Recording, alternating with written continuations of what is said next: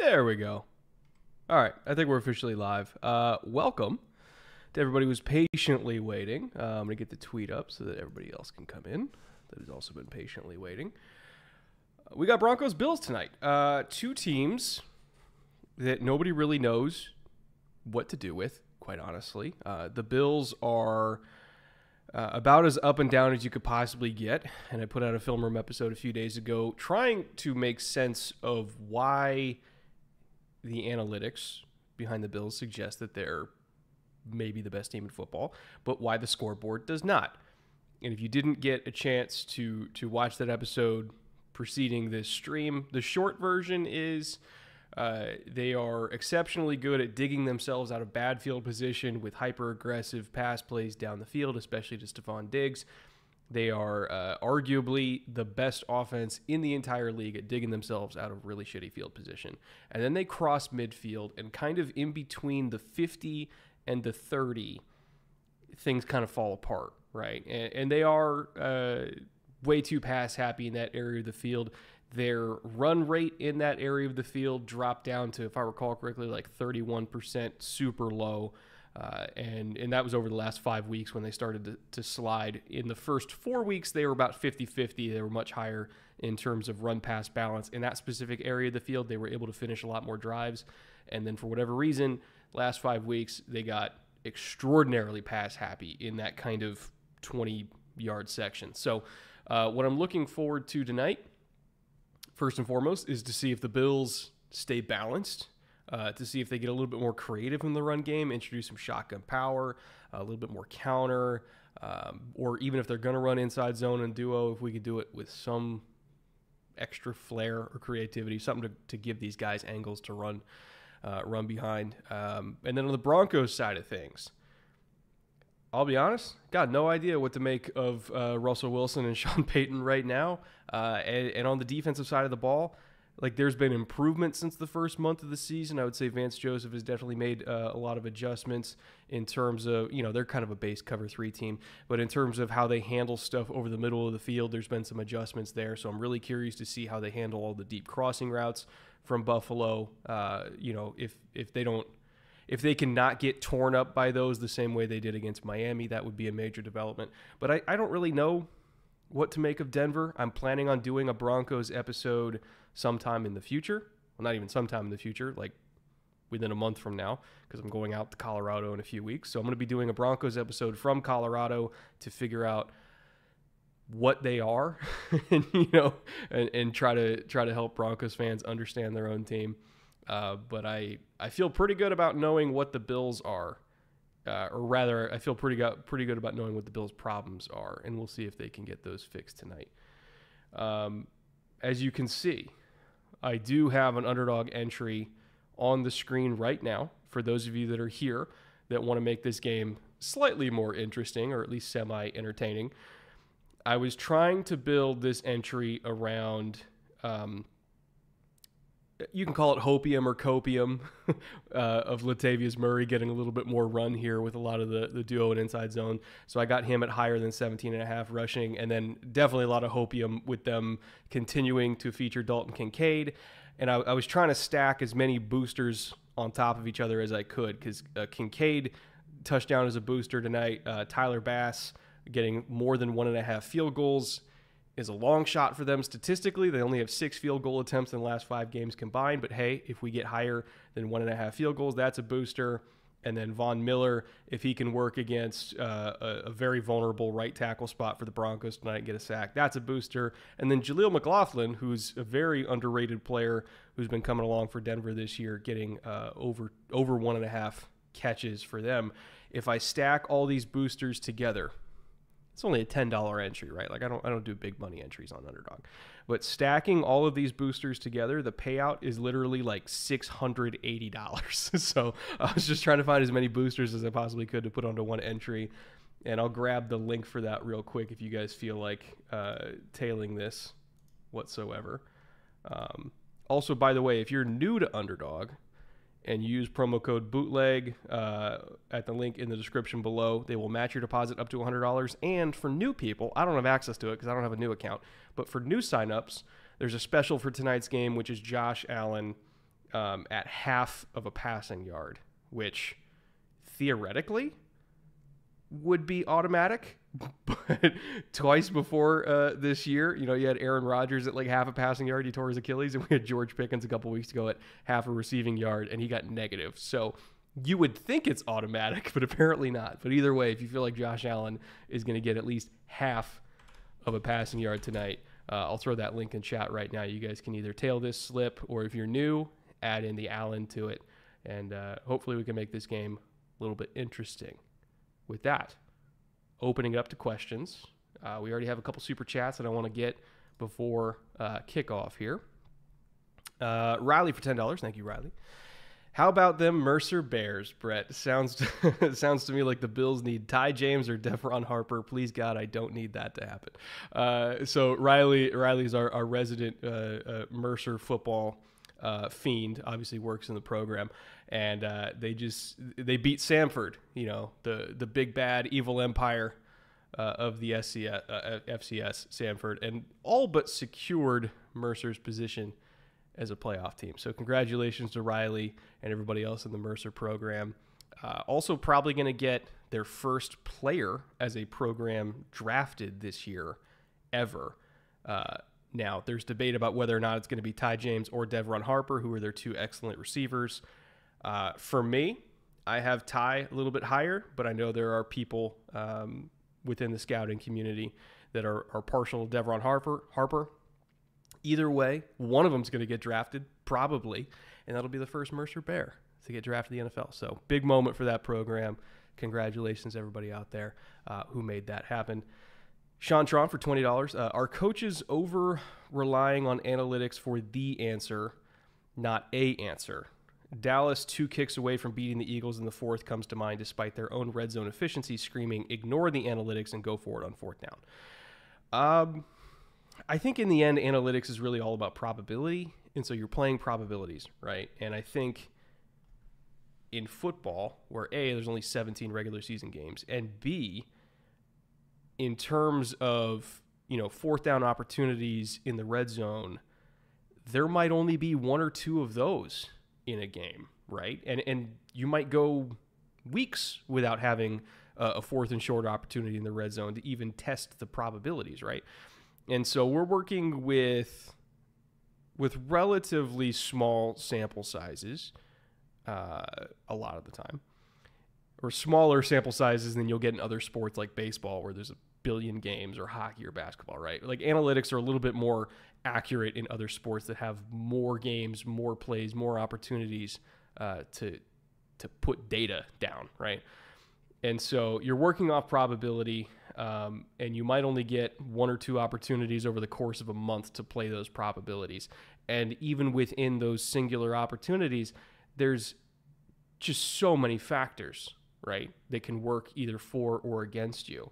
There's 22 guys in the field that all have different jobs to do, and those jobs can change in an instant based on formation versus, based on motion, based on distribution in terms of how many receivers you have on one side versus the other. Are we hash? Are we middle of the field? There's so many different things that can change post snap from what you're getting pre snap. Not to mention, some guy might have just got fucking kicked in the knee the play before, and a block that he could normally pull off, maybe he's struggling with because his knee really hurts and he's swelling up like a fucking watermelon. That can affect things where it's like, hey, if he was himself, maybe he could hold a block that otherwise he couldn't in this one instance, and then the play failed, and you're like, shouldn't have gone for it. And it's like, well, there's just an incredible amount of factors on these one singular opportunities for 22 guys in the field. And so I feel like a lot of people look at results and not process. And that's what's really important when it comes to analytics, is when you're dealing with probabilities, not certainties, it's about trusting process, and the results are what they are because you acknowledge innately that there's so many factors that can make these decisions work or not work. But really all that matters is that your process is good, and that you're trusting the numbers, and you are trusting that over time your probabilities will work in your favor. Now, again, doesn't always work that way because there's some teams that go for it constantly, but they don't have good play calls in those situations. Like I would say Lombardi, when he was the offensive coordinator of the Chargers, they would go for it constantly, but Lombardi would dial up really stupid plays in those situations. So like the probabilities were what they were, but like the math can't take into account like, hey, we have a really bad offensive coordinator. So like there's those situations, but generally you just want to trust the process and let the chips fall where they may. And that's I know it's a hard thing for a lot of coaches to stomach, but that's math for you. TJ Wave for $5. Brett, what is your opinion with what Denver should do moving forward since they didn't trade anybody and still have Russ under contract? I still think Denver, just like me, like I'm still trying to figure out what Denver is. I think Denver's still trying to figure out what Denver is. You know, they got rid of their older edges because they wanted, and then they had some young guys that they really like, that they wanted to get more run. You know, I know they like Cooper, I know they like Benito, but they wanted to see what they have with those guys, right? Because, you know, they're going into a draft where they might have an opportunity to look at a guy like Leatu Latu. They might have an opportunity to look at like a Dallas Turner, Chop Robinson. Like there's a bunch of really good edges that are going to go pretty early in this draft, but they're not going to know if they should take them until they figure out what they got in Cooper and Benito. So they're still trying to evaluate what they've got. They're trying to evaluate every DB they've got, not named Patrick Surtain. Like they know he's a stud, but they got to figure out who else can play. They're evaluating Russ. They're trying to figure out if they need, like if everything goes to hell, they're trying to figure out like, hey, should we be in the Bo Nix run here? Like, should we be looking at Jaden Daniels from LSU? Like this entire year is about evaluation. Once it became clear that they were not going to be one of the top teams in the AFC, it became about evaluation. And, you know, Sean Payton, his contract, I don't want to say it makes him unfireable because the owners have more money than God. They can fire whoever they want and not care. But the implication is that Payton is going to have time to build this thing. And part of building this thing is figuring out from the leftover regime who can play and who can't. So, you know, games like tonight, again, Denver knows what they are. And that's not like a top AFC team. Games like tonight are really about figuring out like what do we have for the future? What can we count on for the future? And that's important. It's important for figuring out how you approach the offseason. Jawbreakers for $5. Hey Brett, guess who started Taylor Heineke in fantasy? My very own curse lives on. I'm sorry for subjecting everyone to Desmond Ridder. Oh God. Yeah, I still got to get to that game. I want to see how the Cardinals looked in that game. Which, if there's one thing I want to say about the Cardinals and how they perform this year, it's that they really fight. Like they fight so hard. And you know, going into the year, we were kind of looking at, you know, the clips of Jonathan Gannon and, you know, the who's riding the bus and all that kind of stuff. And people were clowning on Gannon because it just seemed awkward. And I agree it seemed awkward, but clearly the vibe in the room of the guys that were actually hearing that speech bought in, because every single week this Cardinals team has fought their ass off for Jonathan Gannon. And I want to give him credit for that. Like, they're not a very talented team overall, but they play really, really hard. And now that they got Kyler back, you know, obviously you beat Atlanta. I want to go back and I want to watch a lot of the young pieces that the Cardinals have, and figure out for myself where they're going to go this offseason, because they have Houston's pick. They have their own pick. I mean, Houston's pick is going to be low, right? That's going to be in the 20s. But they have their own pick. They have theoretically a franchise quarterback like Kyler. If they're not in the top 3 picks and looking to take either May or Caleb, and if they're picking like, say 7, you know, somewhere in that range, 6 or 7, I really want to get a good understanding of what the Cardinals are right now so I can figure out exactly how to mock for them, because they can go in any direction, right? And they're really one of the more fascinating teams to me for that reason, is because they can go in any direction. But yeah, as for the Falcons, the other side of that game, woof. Arthur Smith, Desmond Ridder. I think we're looking at a new era in 2024 without either of them, probably. If we're being honest. We're being completely honest about it. And I know Smith is pissed because, like, see, how many touches do they give Bijan? It was probably a lot, right? It seemed like every time I was glancing at that game, Bijan was getting the ball. Let's see. So Bijan had 22 carries and another catch, so 24 touches. And they lost, so I just know Arthur Smith is fucking incredulous because he's like, see, that's why I don't give Bijan Robinson touches. Oh, that whole team pisses me off. Anyway. Let's see. Shrek the Noob for $5. Brett, I gotta be honest, I didn't believe you after year one, but you were right. Boye Mafi is the GOAT linebacker. I'm sorry to keep doubting your draft analysis. It wasn't me. It wasn't me. I mean, I loved Mafe. Like, that was a big one for me. Like, I did love him as a prospect, but who you really should not doubt is Clint Hurt, but in particular BT Jordan, who's the pass rush coach they brought in. BT Jordan made that pick work. Like, if you look at Mafe this year versus Mafe at the start of his career, they're entirely different players, and it's because of BT Jordan. He is so good at what he does.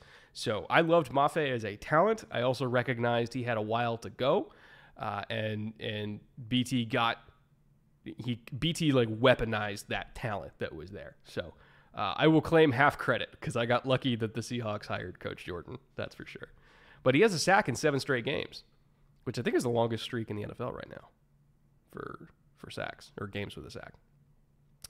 Hendog for $10. How you doing, Hendog? Good to see you again. Do the Bills really need to start looking at a rebuild of the offensive line a la Chiefs after the Tampa Super Bowl? I don't know about rebuild. Like, I don't think the Bills' offensive line is that bad. What annoys me, like, if you're just looking at like raw pass protection metrics, I'm talking, non-RPO, non-play action, like, they're fine there generally.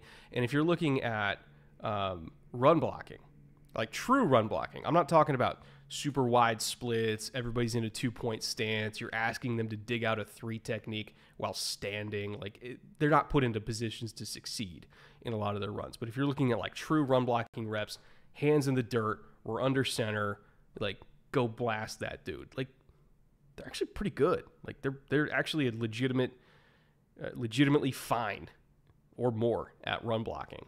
It's just the nature of the offense. Again, all this 2-point stance stuff, like, you're never going to get a leverage advantage when you're run blocking from a 2-point stance, let alone when everybody splits or super wide, so the double teams just don't really have any power behind them. Like, you're never going to have an advantage run blocking in this system the way that it's currently constructed. So I don't necessarily hold that against a lot of the Bills' offensive line. Do they need depth? Yes, absolutely. Could they, especially at tackle? Could they look at adding a swing tackle that could develop into a starter semi-early in the draft? Yeah, but like, I don't necessarily think it's, sound the alarm, we need to absolutely get one. Honestly, if I'm trying to sound the alarm about anything Bills related, I don't know if receiver is even that big of a deal. Like, I think Gabe is okay. I think Shakir's been good in spots. Dalton Kincaid's eventually going to be essentially the wide receiver too, and then you got Stephon. As Stephon gets older, I would say, okay, that's a reason to look at receiver because he's got to be 30 by now, right? What is Stephon Diggs now? He's 29, so he turns 30 in a few weeks. So you will look at receiver early to groom as the new number 1 down the line, but I don't necessarily think that, like, they don't have anybody beyond Stephon Diggs. Honestly, the Bills' main problem is just play calling in key spots. Like, they have the tools to run the ball. They have the tools to be balanced. They're just not doing it. So I would say, if anything, Dorsey's a little bit more to blame than just pure talent here. 10 Gile for $5. Always enjoy the vids. Random question: Do smaller school quarterbacks have a higher NFL potential ceiling than big school quarterbacks? Lately seems so. I don't know about ceiling. I will say what a lot of smaller school quarterbacks have going for them is that they're not playing with elite talent around them, right? And so they're getting more reps being under serious pressure. They're getting more reps where they have to throw guys open because they're not just naturally getting open all the time. That's why so many people have held that against Alabama quarterbacks, rightly or wrongly, right? So many people have held it against Oklahoma quarterbacks and Ohio State quarterbacks. And that's why a lot of people have seen like CJ Stroud as the outlier, right? Where, you're looking at a lot of other Ohio State quarterbacks that were playing behind elite offensive lines with elite weapons, and they never had any sort of adversity. CJ Stroud was seen as like the first Ohio State quarterback that dealt with adversity, like in the Georgia game, and obviously did really well. Whereas smaller school guys like Josh Allen, when he was at Wyoming, it's adversity every week, man. Like, especially when they're playing FBS schools, just getting fucking shelled behind that offensive line, throwing to nobody that was going to be in the NFL. And so I just think the getting quality reps with unquality circumstances is very important for a young quarterback. And for some of them from big schools that come in the NFL, the first quality reps they ever get with live bullets where everything is not going according to plan all the time is literally in the NFL. And that can be tough to adjust to. We're seeing what happens with Bryce Young, right? It's tough to adjust to. Not that Bryce Young had like the best Alabama team around him in his last year, but still, point remains. So, again, I don't know about saying higher ceiling, but I do think that a lot of them are just more used to adversity than the bigger school guys, and that unironically helps them out. Nicholas Cox, would you consider making a video on Witherspoon? I'm assuming you're talking about Devin Witherspoon from the Seahawks. And yes, I would love to, because I specifically want to compare him to Rondé Barber and the NFL. We love the NFL. If they're watching this, thank you. The NFL so graciously gave me some early 2000s Bucks All-22, so I can directly compare prime Rondé All-22 to young Devin Witherspoon All-22 and talk about, what makes a good nickel? Why is Witherspoon so good in that role? What are the Rondé Barber type traits that he has? And I can use Rondé All-22 and do something with that. I have no idea when that's going to be, truth be told. I have a bunch of other stuff on the docket right now. I'm doing a Marvin Harrison Jr. versus Jamar Chase video in terms of like who's the best prospect, just because that's an interesting debate that I find fascinating. Let's see, what else do I have? I'm doing a video on, it's not really a film study video, but it is a gift guide for football fans, and that's going to be coming out late November. At least I'm planning on it coming out late November of like, if you have just a hardcore degenerate football fan in your life, what do you get him for Christmas? I have a couple ideas for that. And then obviously the Broncos episode that I'm recording in early December. And then I might do a Ravens defense video during their bye week in week 13. I'm definitely going to be doing a Lions video coming up soon. There's a couple others that I had in mind that I can't quite remember at the moment. But, rest of the regular season is pretty book solid, so maybe I'll have to do the Witherspoon video either in January or after the season. Oh, and then I have some wild plans for draft season too, so it might be a bit. Storm for $10. Let's all celebrate the fact that we get to watch Kyler play again. So much fun to watch. Again, I still got to go through and watch all the All-22 from him, but from what my film friends were saying, Kyler looks like 85% of the way back, which is still better than a lot of quarterbacks in the NFL and probably most quarterbacks in the NFC. So we'll see if the Cardinals kind of put something together in the back half of the year. Again, I don't think they're going to make the playoffs. I think they're in too deep of a hole right now. But really what's crucial for the Cardinals organization going forward is establishing that winning culture, kind of like what Dan Campbell did in the back half of last year when they started out with a very similar record. Like they started out, 2-6, something like that.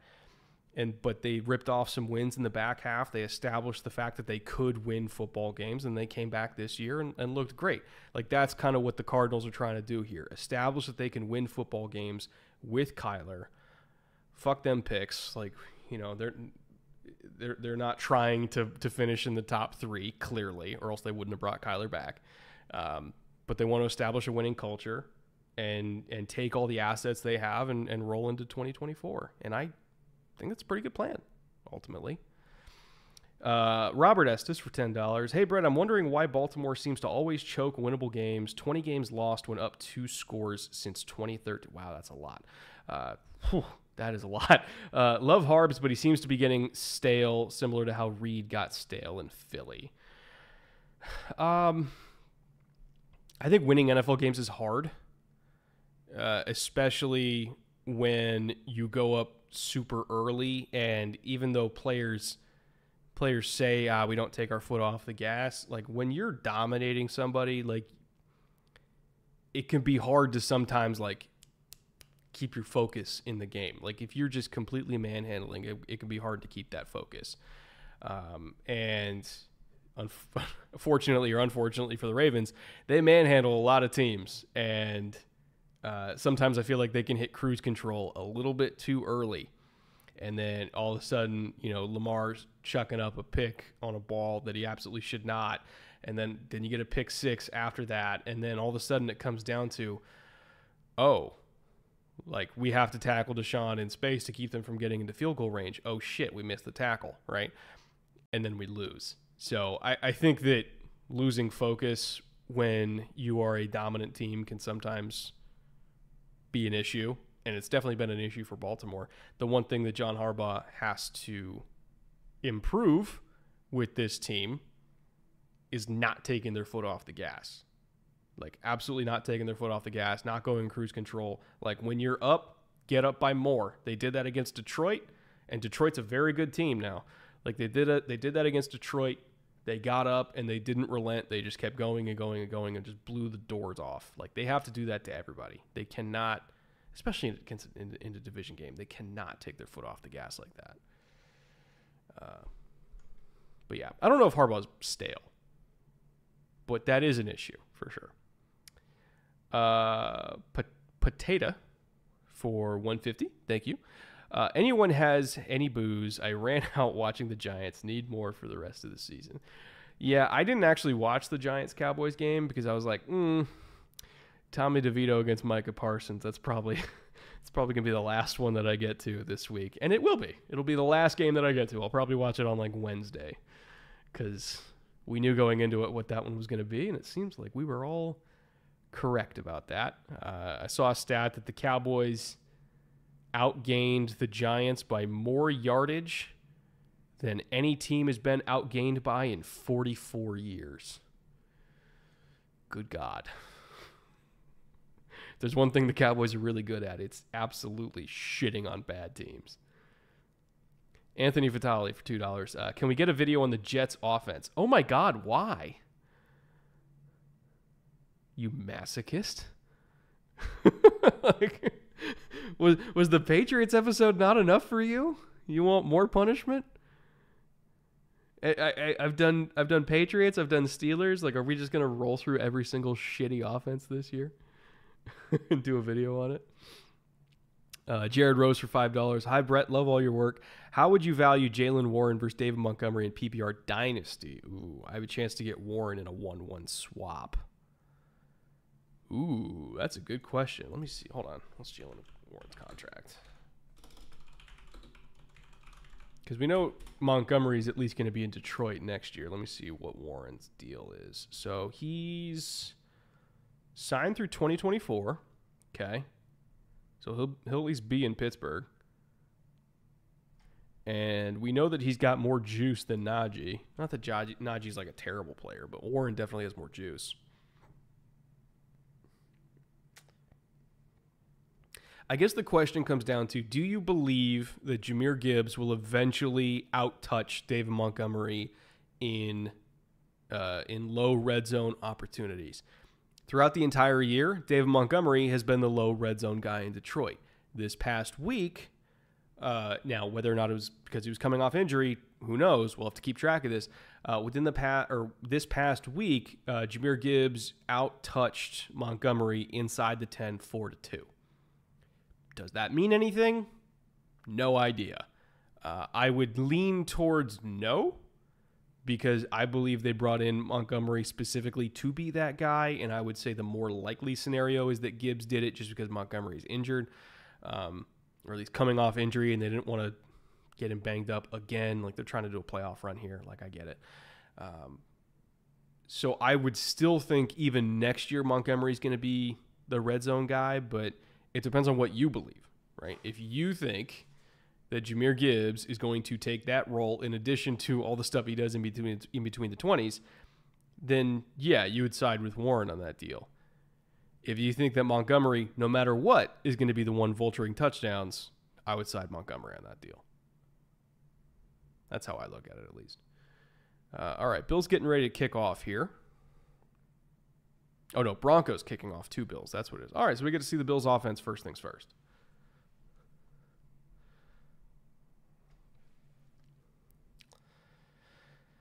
What is your favorite soccer team? I don't think I have one. And I say that as somebody who used to cut LA Galaxy highlights every single week.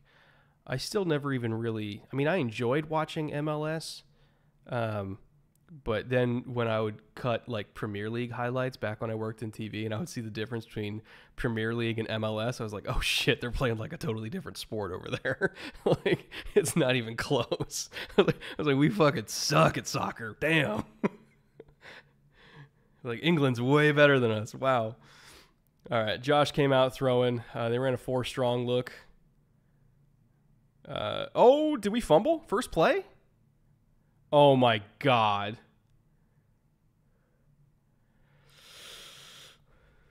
All right. I'm not going to say Coleman cursed yet, but we might be flirting with that, folks.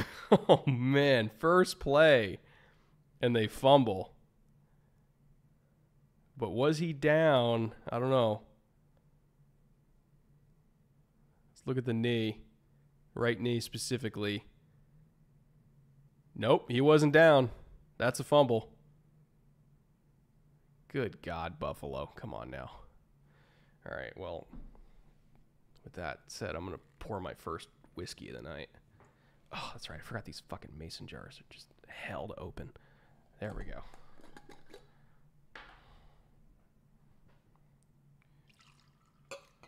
That's the one thing about 13 Monkeys is the fact that the whiskey's in a mason jar. So you get something with sugar in it, like whiskey, and it just fucking freezes it closed. All right. Cheers. Oh, it's so good, too. So good. All right. Broncos starting from just outside the Bills' red zone. Start off with an inside zone. Here's my thing. In a sudden change situation, I would consider this 4-down territory if my 4th down is anything 5 yards or under. Right? Because you just stole a possession. And if we don't get it, fine, whatever. Like, they're starting back in the exact same spot. But I would almost consider this 4-down territory because I want to get 7 here and really quiet the crowd. If you only give up, or if you only get 3, you know, the defense basically considers that a win. If they're starting on like the 30, right? So I want to get 7 here. I might consider 4 down. So what are we, 3rd and 7? Let me pull up my coverage data here. Now, this is typically for the Bills going to be a quarters heavy spot in a 3rd and 7, but in this area of the field, see, they are presenting quarters. Oh, we got a flag.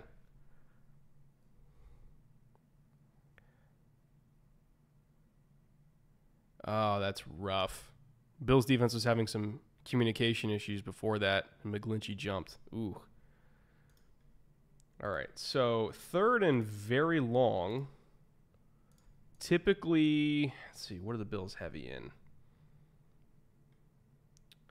Ooh, a lot of cover 2 in these instances. Not many of them, because it's not often you get like a 3rd and 12, but A lot of cover 2. So we'll see if they give that to us. They're kind of presenting it. Looking like cover 2 here. Oh, they just ran. Ooh, they got a pretty decent chunk, though. It's gonna be 4th and 4, 4th and 5. Do they go for it?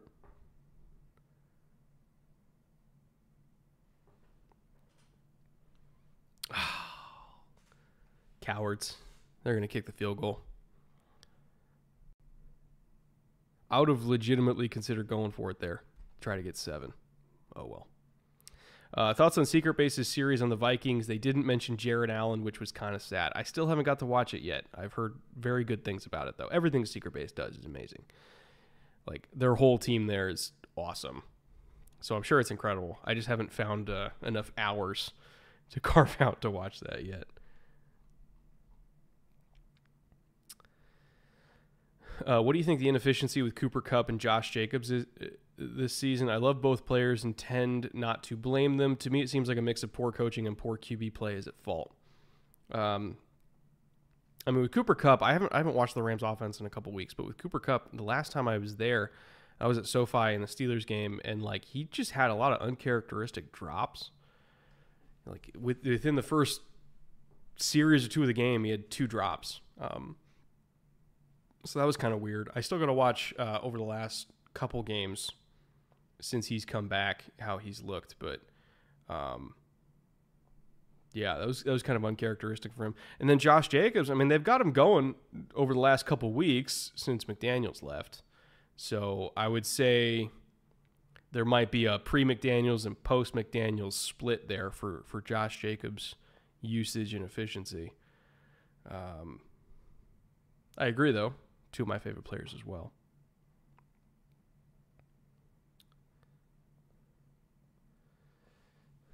Mike McGlinchey. Fun fact, Mike McGlinchey, cousin of Matt Ryan, believe it or not. Yes, I was also shocked when I heard they're related, but they are. Who's your comparison for Brock Bowers? Ooh. That's a good one.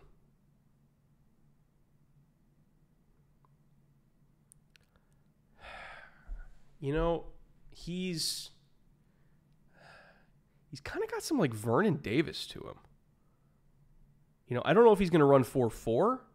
He's going to run fast. He's going to run really fast. I don't know if he's going to run like that fast, but I would say in terms of skill set, he reminds me a lot of Vernon Davis.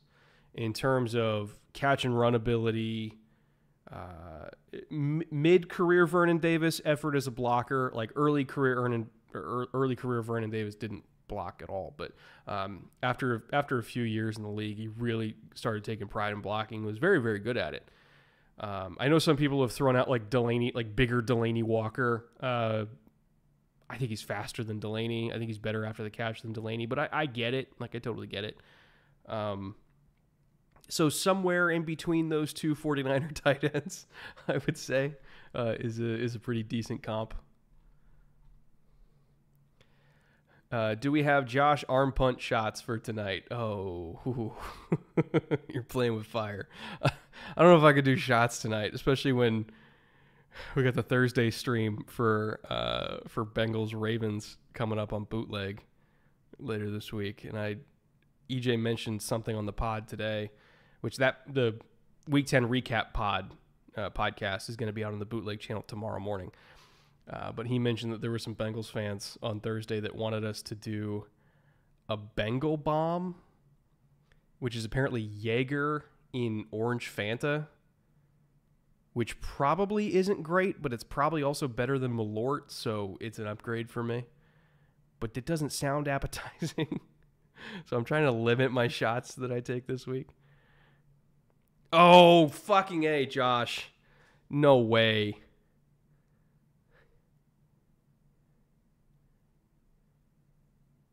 Did he get his feet in? That's why we don't do shots for Josh arm punts, by the way, because that happens. Oh, I don't think he got his foot in. I think it's incomplete. Ooh. He's trying to get picked, though.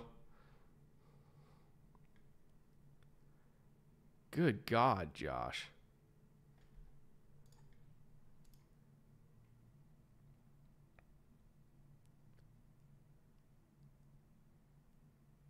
I could tell he wanted to leave that outside and just left it too far inside. And still going down the field. That looks like a miscommunication. Kind of looked like DB was playing it top down, and Josh thought that he was going to keep taking it outside, and the receiver snapped it off. That was the same general thing that happened when they got called against Cincy for the intentional grounding, right? The Bills have a lot of side adjusts built into their offense with their outside receivers. Like if DB's playing top down, they'll snap it off. But you still got to be on the same page, right? Because sometimes Josh thinks they're going to keep going and then they don't.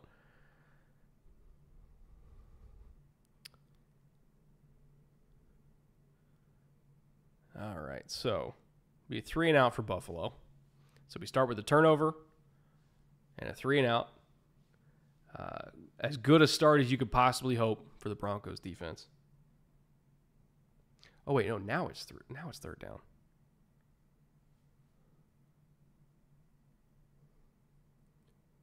Why was there a penalty that I wasn't aware of that made the last play first down? There must have been.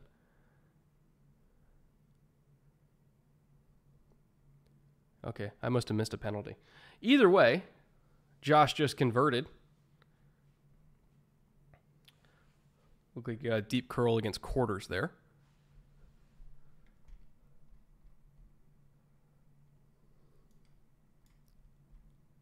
Oh, it was a holding. Okay, that makes sense. Missed that. Yeah, so you can see on that play, DB was playing top down and Gabe just snapped it off. Like the Bills do that constantly. You know, they basically they bet on you playing over the top of them over and over again and getting tired of the endless curls and comebacks on these side adjusts until you start playing low shoulder on them, and that's when they hit you with the deep ball, right? It's not really lulling into a false sense of security. It's just annoying you into playing low shoulder technique, and then they kill you. Oh, are we going to hit our Latavius Murray over? I think we just did on one play. Hold on.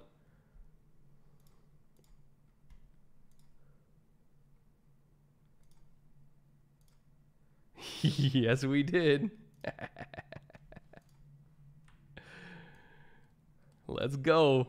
All right, one down. Again, we got $600 at stake here, guys. I only put in 10, but if all these hit, I win 600. Or 683 to be exact. Look at that boost. 3.4x. Oh my god. I'm the worst. So best possible outcome for this drive is also getting a Dalton Kincaid touchdown, and then we're good to go. Then I think we're actually going to hit it.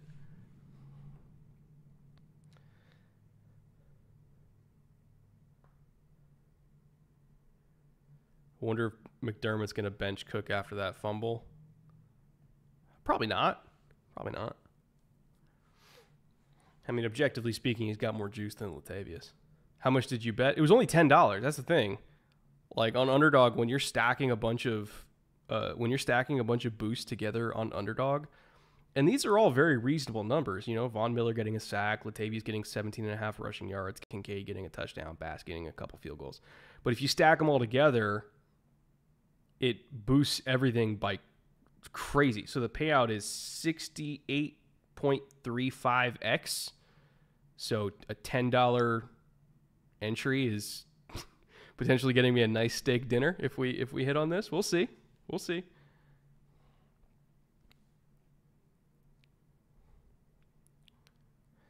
All right, 2nd and 13 here. Bills off schedule, but against quarters, they have a million answers for that.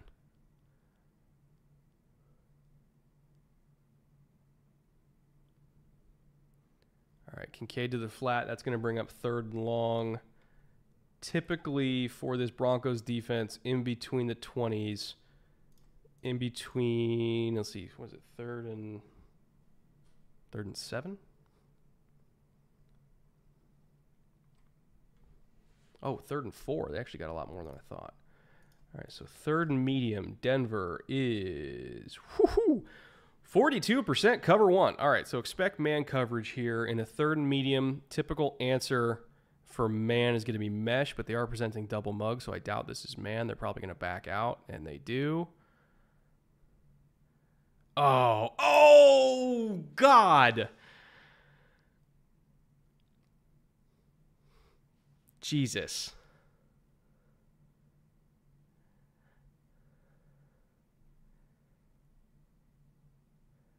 Chat,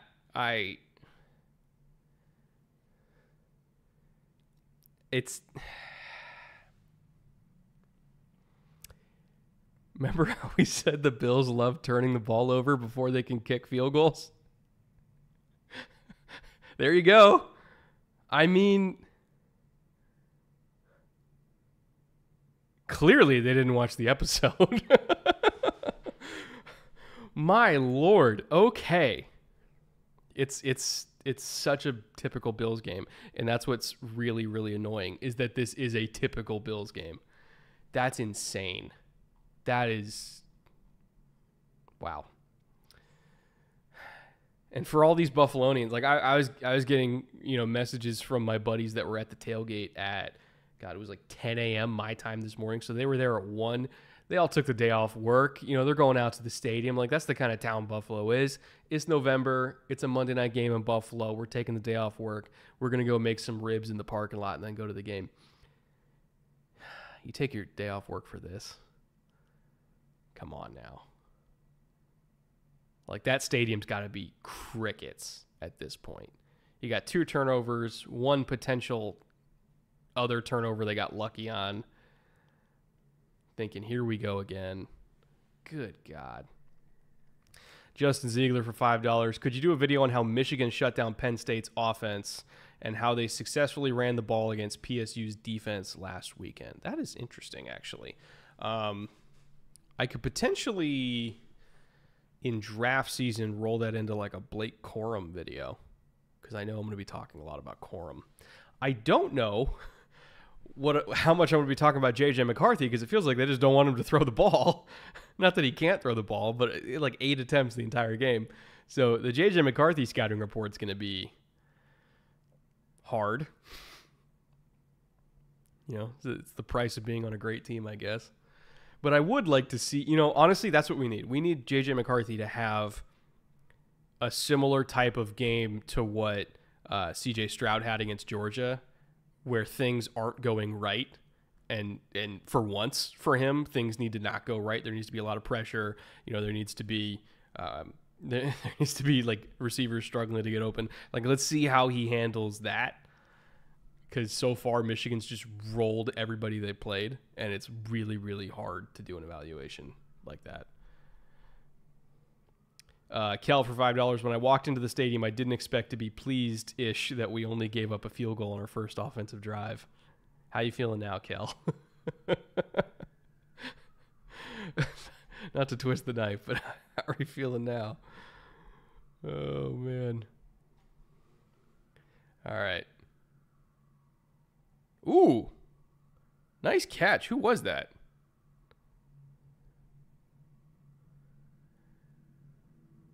Is that Hamler? KJ Hamler?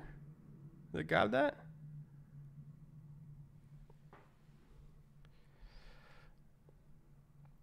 Also, that pick is not on Josh. They're showing the replay like it hit Gabe Davis in the hands. Oh, Humphrey, not Hamler. Lil Jordan. Top tier name, by the way. Easily all name team. All right, Hamler's 1. All right, he wasn't 17. I think Hamler's 1.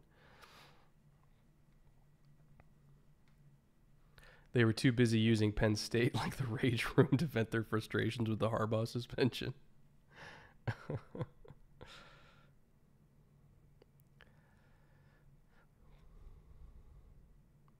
right. Bills are a pretty heavy cover 2 team. on early downs. They're kind of showing it here, but under center, they might want to rotate down. Yeah, it looks like they did.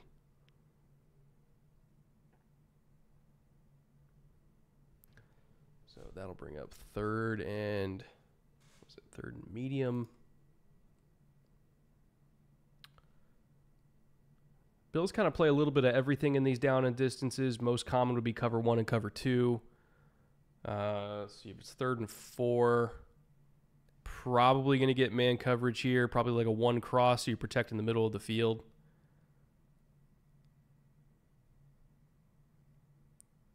Ooh. All right, there's our first Jaleel McLaughlin reception, and he's got juice. Like I don't know where they found this kid, but he's really, really fun to watch. He's like my new. Oh no, that was Javonte. Wrong number. My bad. Wrong number. I thought that was Jaleel McLaughlin. Either way, great catch by Javonte.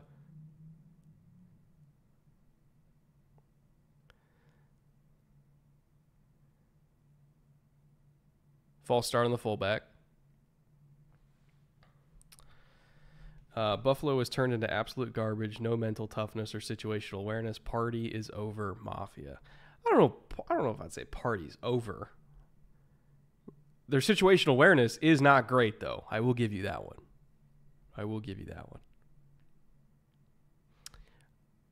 What was the net EPA of that drive? Probably +4.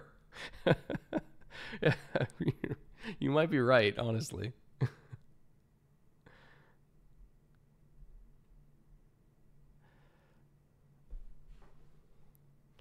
Ooh, got a little bit of end around here.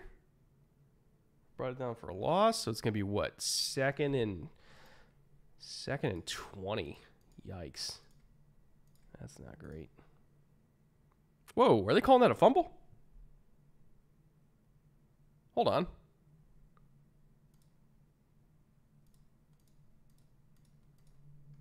Stand by. They're celebrating, but there's nothing on the scoreboard. Oh, shit, they did call it a touchdown. What? Hold on.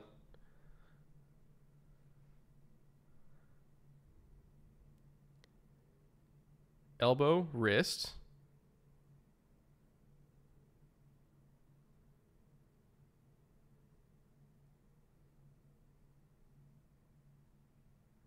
So he's on top.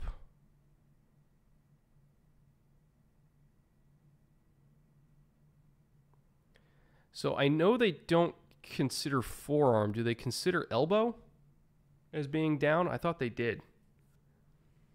Like, I think it's like anything here or out to here they consider live, but once you get to the elbow, you're down. Yeah, it looks like they call him down. Okay.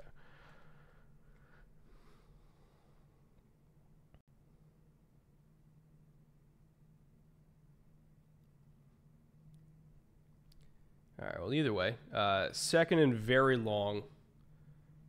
Bills are pretty heavy on cover 2, and they're presenting. Oh, no, they're rolling down to cover 3. Cool.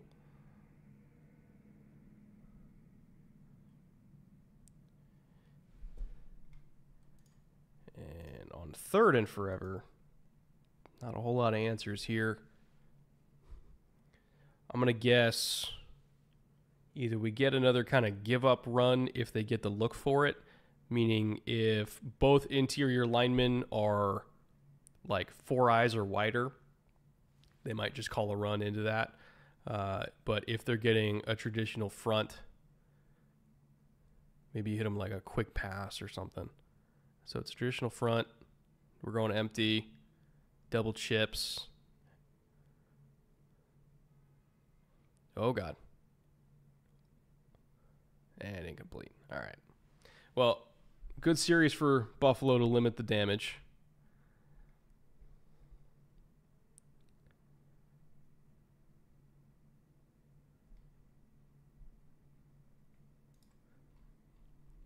It's as good a result as they can hope for after another pick. Kel says, Jesus Christ. It's a good thing they sell alcohol here. Yes. Yes, they do. I'm sure the little bats are already flowing in that stadium.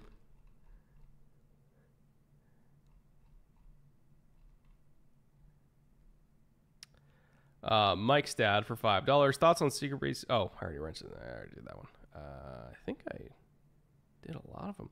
Curtis Rogers for $2. Who are your top 5 run blocking running backs? So we're talking about like fullbacks, or are we talking like when we're in a 2-back set with like, back when they did Zeke Elliott and Pollard, and Zeke would block for Pollard? Because if so, Zeke's on that list. I would also say A.J. Dillon, when they would do all the 2-back stuff with Aaron Jones. He was pretty good at that, being lead blocker. God, who else? Taysom Hill, unironically, right? Does that count? We can call him a fullback. Fine. That counts. I'm trying to think what other teams do like the 2-back stuff, like not with a fullback though, but with 2 actual running backs. Raheem Mostert. Raheem Mostert's really good at it. And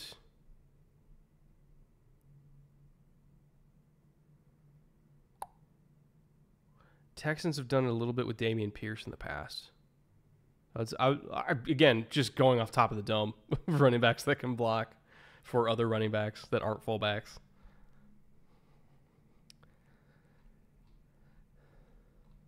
All right. I think I got through all the super chats. And thank you for everybody who did give a super chat, by the way. Appreciate it. Would use check count? I mean, I'm as a fullback, yeah. But I'm trying to remember like running backs who are running backs who do it. Gus Edwards. Oh yeah, Gus can do it for sure. Gus did it for J.K. Dobbins quite frequently. Bearden for $5. Was at SHSU versus La Tech tonight. Might be a coach wasting talent via play call, but Smoke Harris didn't look amazing. 7 catches, 25 yards, tape worth a watch, I think. So Smoke Harris is super fun. He's really fast. He's faster than you think he would be for his build. He's a thick little dude. That's my scouting report. Thick little dude who runs fast. But he's built like a brick shit house despite his height.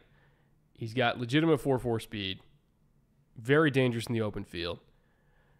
His problem is he's in a very stacked receiver class with a lot of very fast dudes. And if given the choice between Smoke Harris and, say, Corley from Western Kentucky to play similar roles as, like, the space threat, the yak guy, like, Corley to me is better.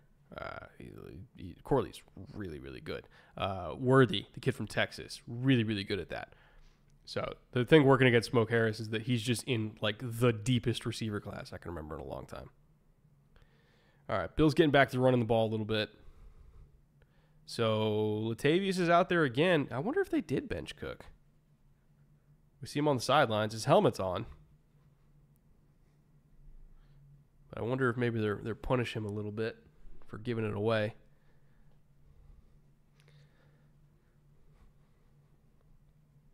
All right, Broncos are a very heavy cover 3 defense. They look like they're in cover 3 with a 5-man service here.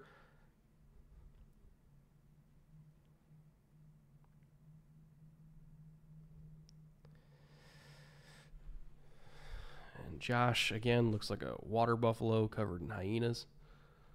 Or I guess lions is the more accurate thing. McD loves benching fumblers. Well, they've had quite a few this year, so he's gotten practice.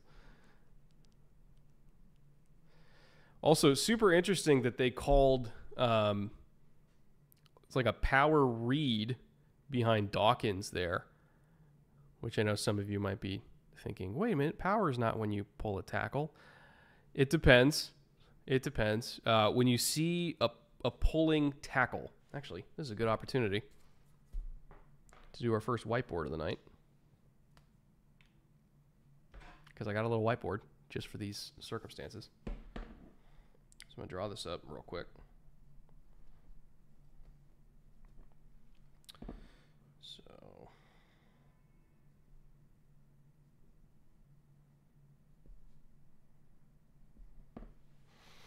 So as we get here into 3rd and 9, let's see if they convert.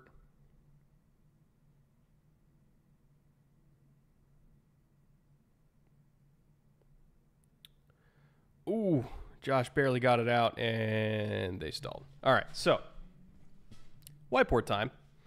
Hopefully you guys can see that. So power, a lot of the time, I would say most of the time, it's you're pulling a guard to the side where the 3 technique is, right?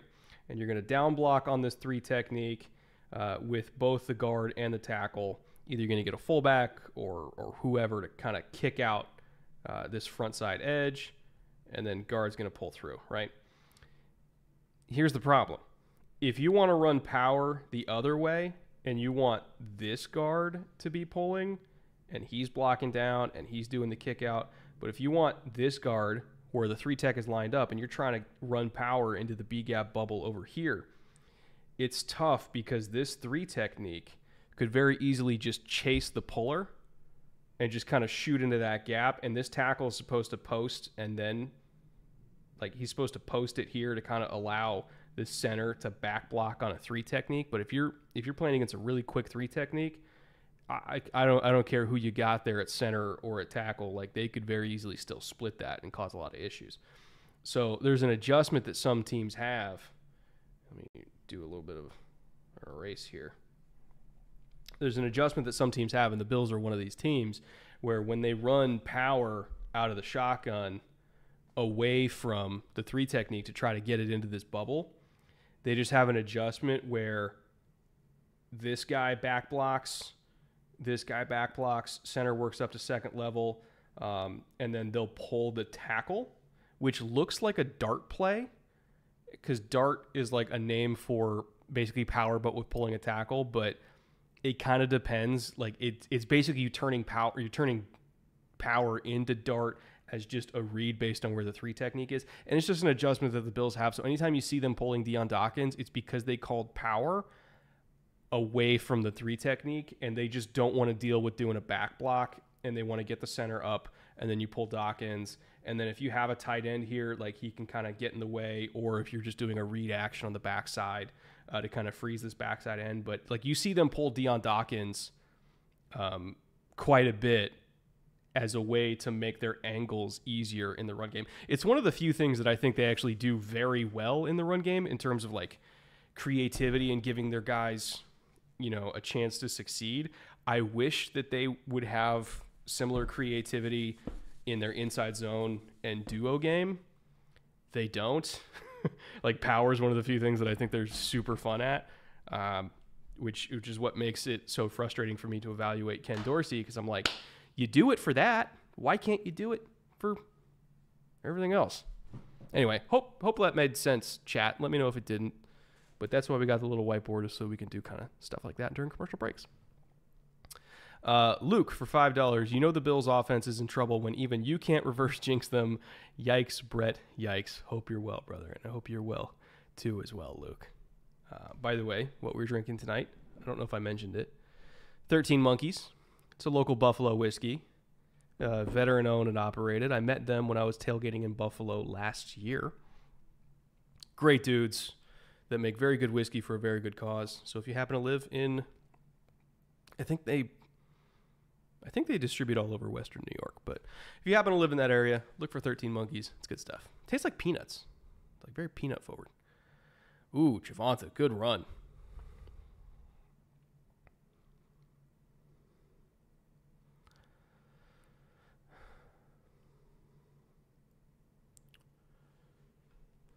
Did you get my second super chat from Jawbreakers? I don't think I did. I think I might have missed that. It won't let me scroll back up that far. Just let me know what it was. Don't donate again. I don't need any more money. But just let me know what it was and I'll answer it. Another good run from Javonte, moving the chains. Death himself for $2. Shout out to Jameson Williams for that block on Sunday. He's referring to, if you didn't see it, chat, the David Montgomery 75-yard run. You could see JMO like accelerating super fast past David Montgomery to give himself an angle to block down the field. It was awesome. It was a great effort play.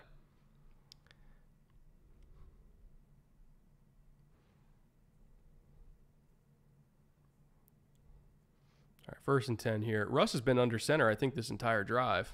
Ooh, here comes the shot. Rather, here comes the check down. He must not have liked what he saw down the field. I don't know if they're going to give us a view of it, but that is something they'll give credit for. If it's not there, check it down, get whatever yards you can. They got 6 on that.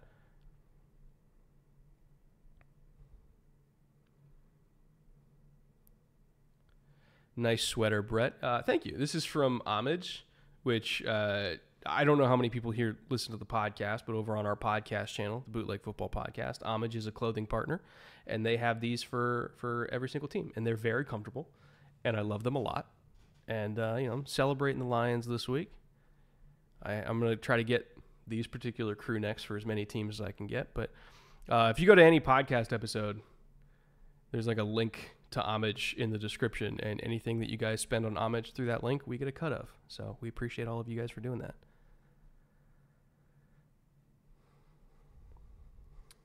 All right, it'd be third and what? 3rd and 4. I think we're going to get that on the other side of the quarter break. Bills defense on 3rd and 4 is,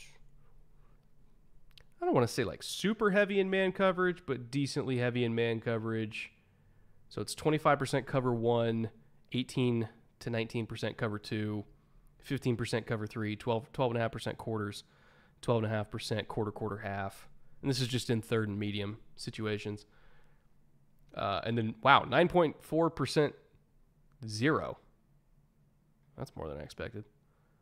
So when we get on the other side of the quarter break, statistically speaking, most likely to see either a man coverage look or potentially a cover 2 look if they're worried about rubs. So we'll have to see if they come out in either a stack or a bunch or anything like that. If it's just straight up everybody spread out, I have to imagine we'll see man coverage. But if they kind of want to zone it because they're worried about like switch releases or anything like that, or rubs or like shallow crosses, I have to imagine we'll see cover 2 there. So those are the 2 most common calls, at least. Or maybe they won't give a shit and they'll just call 0, but we'll see.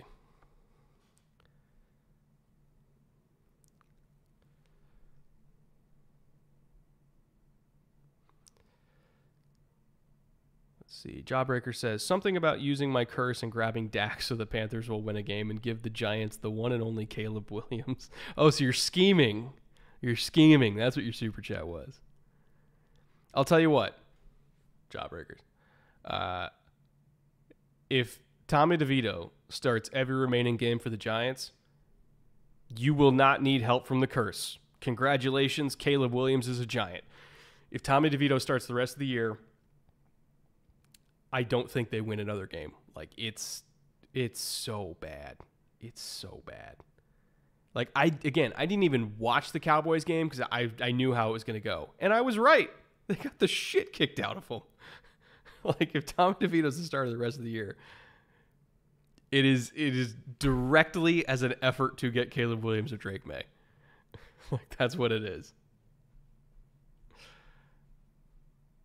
TJ for $5. Brett, where do you find all your advanced analytical data, like the percentage of coverages that the Bills run? So I pull that. There's a database that all the teams have access to, and that the league has access to. And because I make content for the league, they gave me access to it so that I could use it. And I don't know how much about that I'm allowed to say, truth be told, but they gave me access to it so that I could make content with it, and this is the content, sort of, kind of. All right, Russ on 3rd and 4. I actually didn't catch the coverage the Bills were in, but considering that there was a wide open rushing lane, I'm going to assume cover 1, because very rarely do you ever see that much space without cover 1. Unless it was 2-man. Maybe it was 2-man. Oh, no, that was... What was that? It kind of looked like man outside, but with zone help in the middle and 2 high safeties? But the safeties weren't bracketing anybody, so it didn't look like quarters. What was that?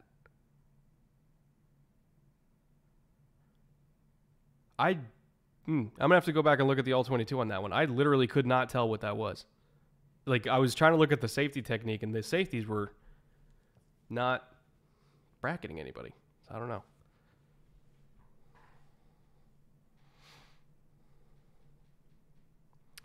JPP to the Saints, Zay Jones arrested for battery. Are these like headlines that just happened?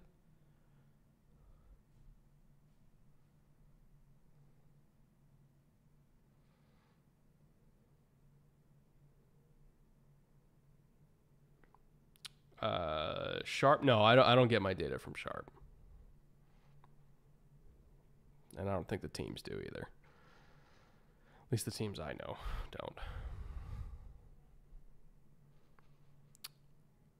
All right, smartly getting it away from Russ.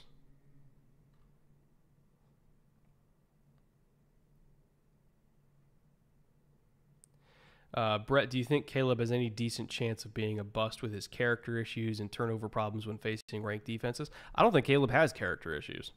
I guess that's where I start with it. Like, when I've talked to my friends around that program and in that program, all of them speak glowingly about Caleb in terms of work ethic, in terms of leadership. Like, you will not hear a bad word from anybody about Caleb. Like, when I was at the pro day back in March, it was on a rainy day on the middle of class day, and Caleb, like, it was delayed by an hour and a half. Like, we were sitting out there, just torrential downpour, because the indoor facility wasn't long enough to hold a 40-yard dash. So we were waiting through the rain, and Caleb's out there, like, waiting the entire time to support his guys going through the pro day. Like, just super chill, like, wasn't there to, like, make a big scene or anything. Like, he just kind of sat off to the side and supported his guys, went over, talked to him, hyped him up, everything like that. Like, I don't know. That locker room loves Caleb Williams. I don't see any character issues whatsoever. At least from the people that I've talked to within that program, they love that kid. So, like, you don't talk about, like, painting nails or something. Like, truthfully, I don't care about the painting nails thing. I don't care that he cried in his mom's arms after losing a game that he should have won. Like, none of that matters to me personally. All right, 2nd and 13 for the Broncos here. Hard PA fake from Russ.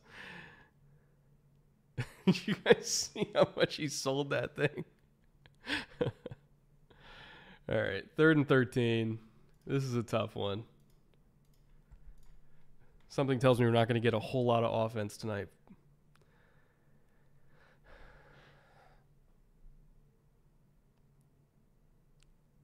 Again, heavy on cover 2 and cover 3.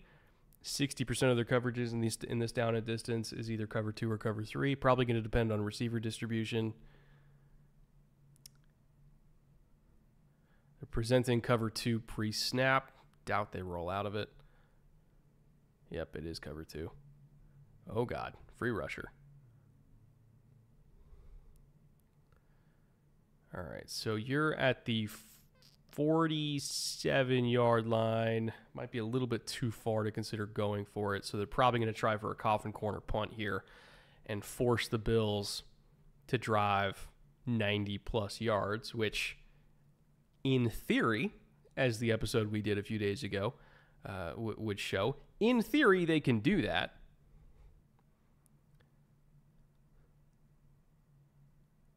But they haven't done it a lot lately. Also, you saw they had double smash concepts there against cover 2. They knew the cover 2 was there, but the safeties were sitting on it.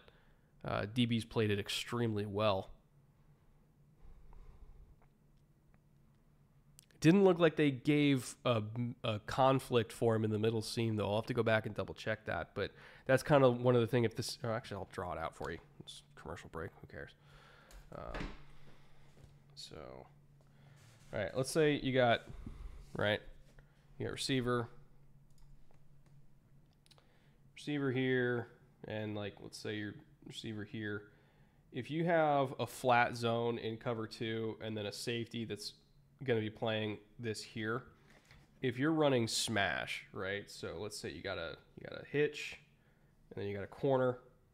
If this safety is playing it really, really tight, and he's jumping that, and this flat corner doesn't have to sink, pretty much the only way that you're really going to hit cover two, especially if you're running mirrored smash on both sides, is if you're working this middle area of the field, whether it's with a tight end seam or maybe it's like a little takeoff or something like that. Like, you got to work that area of the field if the safety's like really, really playing this tight. A lot of the times a pull runner, if they're carrying this, they're kind of relying on this safety to be kind of midpointing it so that he can come in and crash while the pull runner, like, you kind of want to force air on the ball and then the safety will come and crash that.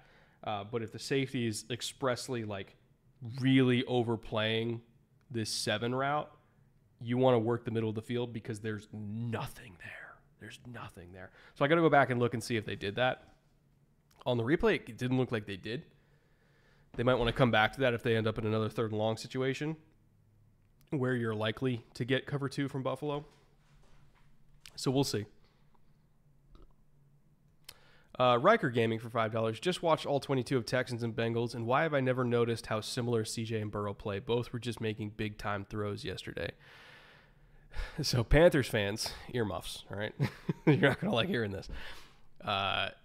So Josh McCown, who is the Panthers quarterbacks coach, before he took the Panthers quarterbacks coach job, he did a film breakdown on the Underdog Fantasy channel, who's sponsoring this here stream.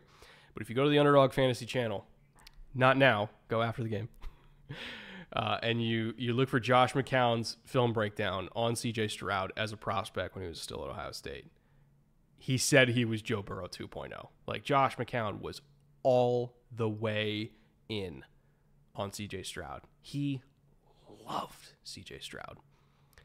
And from my understanding, he took the Panthers job thinking they were taking CJ Stroud. Like, that's, at the time, that was my understanding, was that he really, really wanted to coach CJ and they were going to take CJ until they weren't going to take CJ. And the prevailing theory, which is a little bit more than a theory at this point, is that Tepper stepped in and said, no, we're taking Young. But all I had heard, and this was from multiple people, like 3 or 4 people, for months, was Stroud to Panthers is a lock. Like, going to happen, and then it's going to be Bryce Young to the Texans. Like, that's what I heard for months. And then a week before the draft, or a couple weeks before the draft, it was actually... no, they might be taking Bryce Young here, and it was a shock to me at the time. I was like, what changed, And everybody was kind of cagey about it, which to me just means owner. But from what I understand at the time, Josh McCown was very much in on C.J. Stroud and would have loved to coach him in Carolina. Not that he didn't love Bryce Young. He loved Bryce Young too, but he was obsessed with C.J. Stroud.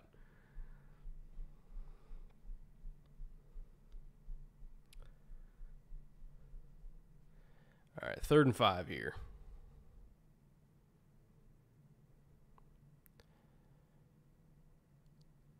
See if the Bills have another long drive in them. Oh, off the hands again.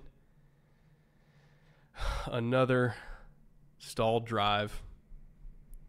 This is tough. This is tough to watch.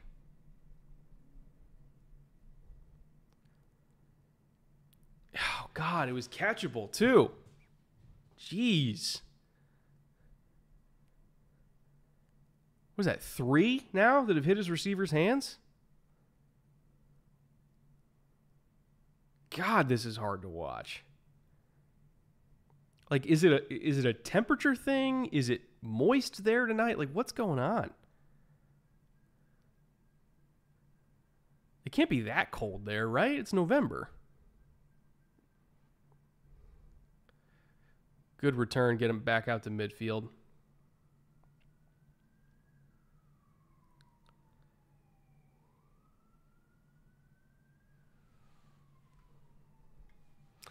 And nothing is funnier than an owner thinking he knows better than coaches and shooting his franchise in the foot.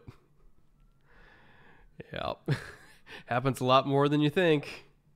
Happens a lot more than you think.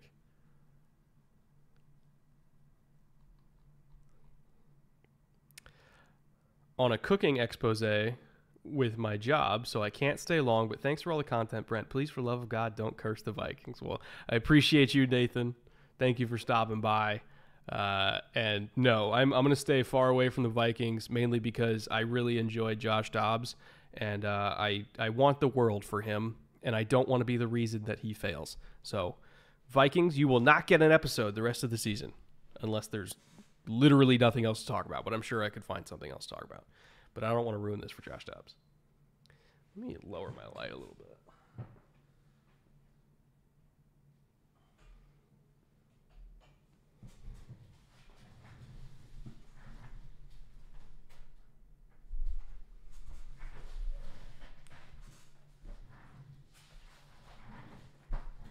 Okay, and now I could do that.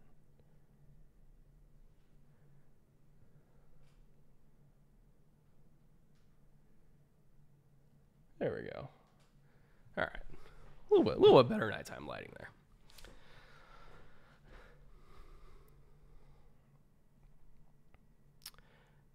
Brett, will you say hi to my puppy? He's 12 weeks old and a big fan. Hello to Will's dog.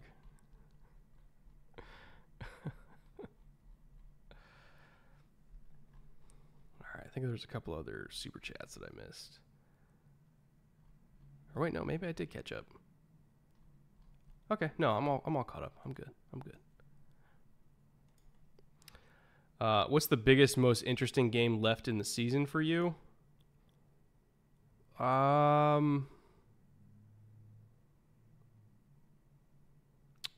Eagles 49ers. I would say, right? Because those are the two teams at the top of the NFC. Well, I'm sure Lions fans would have something to say with that. But, like, we know that those are going to be two of the three teams remaining at the end of the NFC playoffs, right? So they're going to have to go through each other, most likely. So seeing how they match up against each other is going to be super interesting. This week's game against Cincy and Baltimore is super interesting because if Cincy doesn't win that game, they're in real trouble in terms of playoff seeding. Because that 3-game hole in the beginning of the year, like when you look at their schedule in the back half of the season, like their schedule's super tough, and that 3-game hole to start the year, like they really couldn't afford to lose those because they needed to build up a buffer to get through the back half of their schedule. Like, if I recall correctly, their opponent winning percentage in the back half of the schedule is like the hardest in the entire league. So let me pull this up. I'll read it off to you guys. So Cincy's remaining schedule after Baltimore this Thursday, right? They're hosting the Steelers. They're at Jacksonville. Then you got the Colts. That's a 500 team. Then you got the Vikings. Then you got the Steelers again. Then you got the Chiefs. Then you got the Browns. What's the easiest? The easiest game is Indy, and they're a 500 team, right?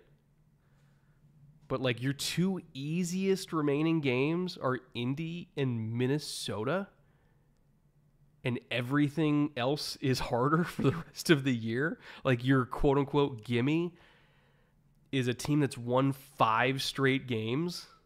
Are you fucking kidding me? Like, Cincy has to win this game, or they're going to be in a rough spot for the rest of the year.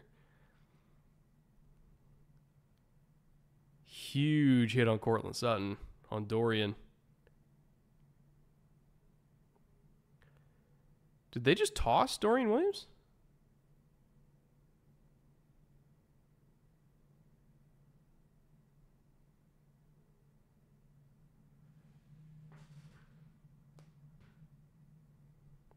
I don't think they tossed him, right?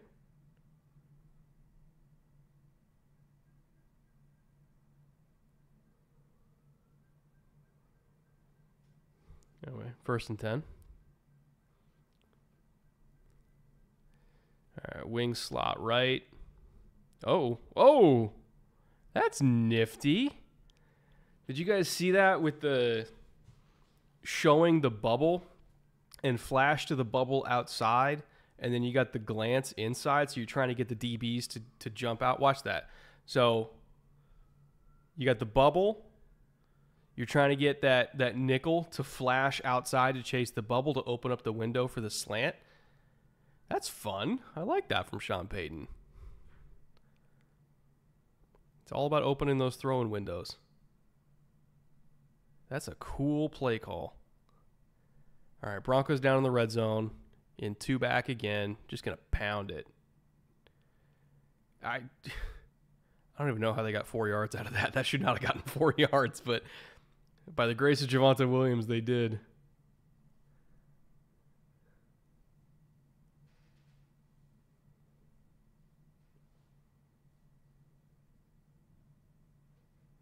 All right, not tossed. Good to know. Thank you, chat.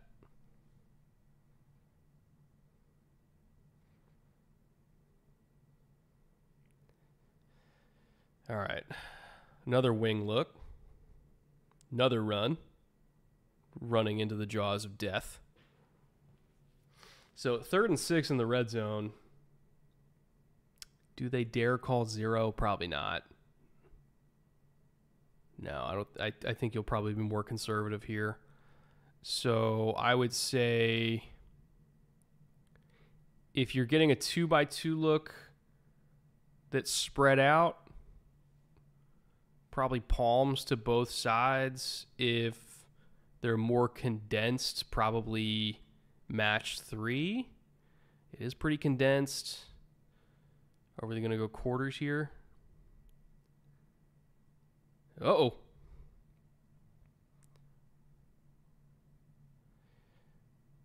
All right, just short of the sticks.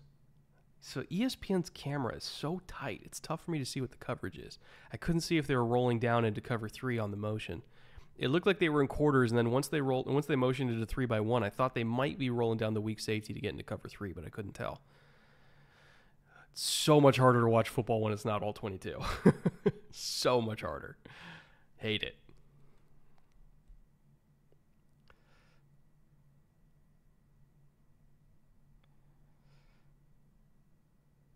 All right, so going for a field goal again. So this will be, assuming he makes this. Oh, wait, hold on. Are they trying to get him to jump?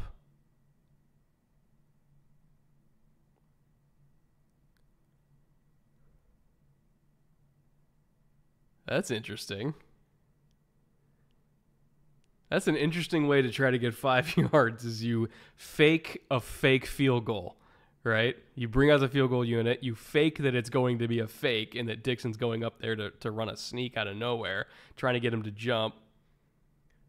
Excellent discipline from the Bills defense to not take that bait, by the way. It would have been very easy for them to take that bait. That's a fun look.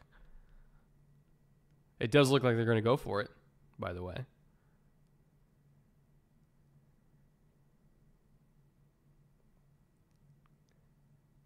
So with all these streaming services, I still need a TV provider to stream NFL games. I mean, I just got it on YouTube TV, which I know is very expensive, and it's prohibitively expensive for a lot of people. I wrote it off as a business expense for myself, but like I'm not saying it's cheap. I'm just saying what I use.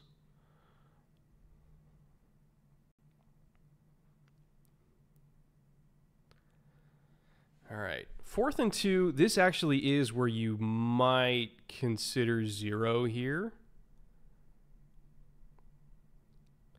and play the run on the way to the quarterback. Oh, we got to roll out. Oh, my God. Did he get that? Oh, I think he was out. Oh, man, that was close. All right, toe in, drag. Oh, my God, he got that.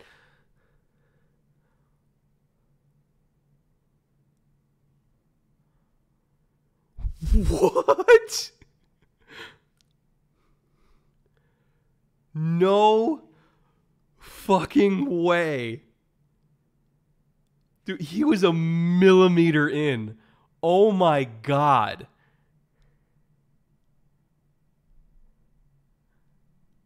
Oh my God. That's one of the best catches of the year. Like the actual catch itself, like fine, yeah, but like just the presence of mind to keep his toe in, That's incredible. Oh my God. Cortland Sutton. Take a bow.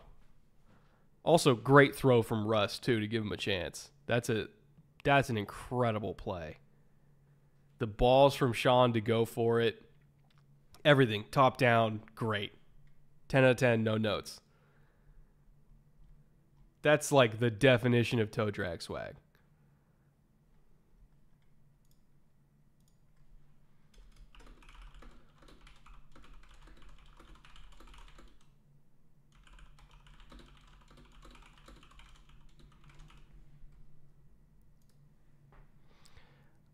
Wow, that's amazing.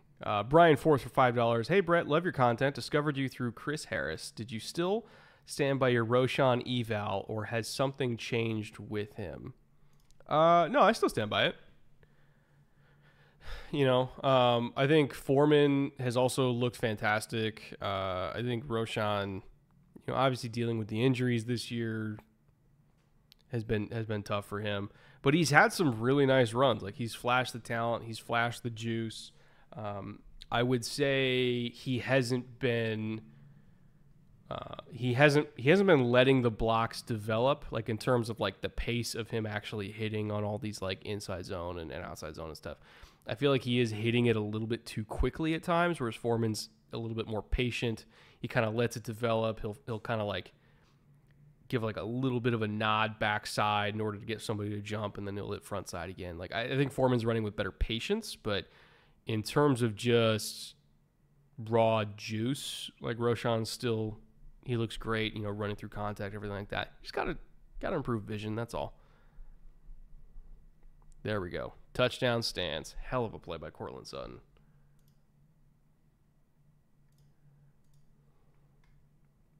I mean, that's like literally, that's not even inches. That is millimeters that he was in. That's nuts. As a Dallas fan, I know a lot about owners shooting a team in the foot. Yes, you do. Yes, you do. But Jerry hasn't done it as much in the last 10 years. I would say when there was a turning point. Oh, my God, he missed the extra point. Come on now. It's a Thursday game on a Monday. That's what this is. There was a turning point in Dallas, though. I would say it was 2014 when Jerry was like, you know, about to grab the phone and take Johnny Manziel and just like yeet his franchise into the sun. And the people around him, you know, Will McClay, as well as Jerry's kid, Stephen Jones. I shouldn't say Jerry's kid. He's like a grown man, right? But Jerry's son, Stephen Jones, as well as Will McClay, like kind of like talking him off the ledge and saying like, no, we're going to take Zach Martin. We're going to take the actual good football player here. And Jerry listening to them and not caving into his demons and letting the football people make the football decision. And then they draft a Hall of Fame talent in Zach Martin. And I think it became immediately apparent that Zach Martin was really, really good, and that Johnny was not going to be what Jerry thought he was going to be. And so Jerry, I think from that moment forward, was like, you know, I'm going to trust my football people. They talked me off the ledge. They were right.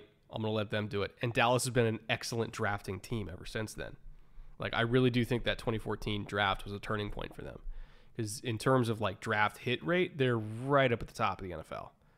And I think it's because Jerry got a lot better at letting his football people do the draft. Now, in terms of spending, the Zeke contract, that was all Jerry. And that put him in a bad hole. Like, Jerry has spent some money unwisely. Draft-wise, though, he has not meddled. And that's good.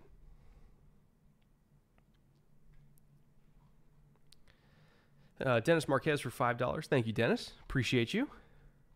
Thank you for supporting the show.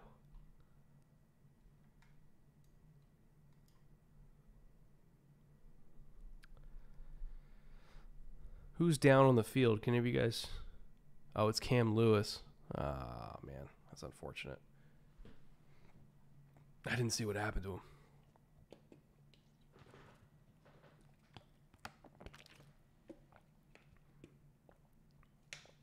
Who was the last Cowboy draft miss? Like a high draft pick, you mean? Well, let me look. Hold on. Off the top of my head, the fact that I can't remember a bad Cowboys bust says a lot about how good they've been at drafting. So their last first-round picks in order have been Tyler Smith. He's amazing. Micah Parsons, obviously amazing. CeeDee Lamb, amazing. They didn't have a first-rounder in 2019. But they did get Tony Pollard and Donovan Wilson in that class. Let's see. Before that, in round 1, they had Leighton Vander Esch. Solid. Would not consider that a bust. Before that, they had Taco Charlton. So I guess Taco Charlton's like the last bust, I would say, in Dallas. And that was 7 years ago. Like, I think you're allowed a bust once every 7 years. Like, the typical first-round hit rate's 50%. So that's pretty good. And then the year before that, they had Zeke. And then the year before that, they had Byron Jones, who had some decent years. And then before that, it was Zach Martin, right? And even before that, it's Travis Frederick. So in terms of like first round, like outright, no doubt about a bust, they've had 2 since 2012. It was Taco Charlton and Morris Claiborne.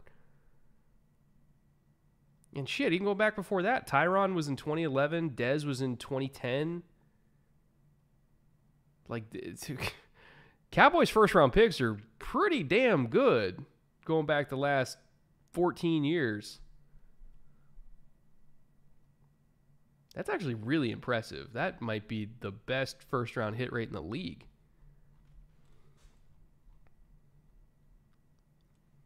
That's really impressive. Damn.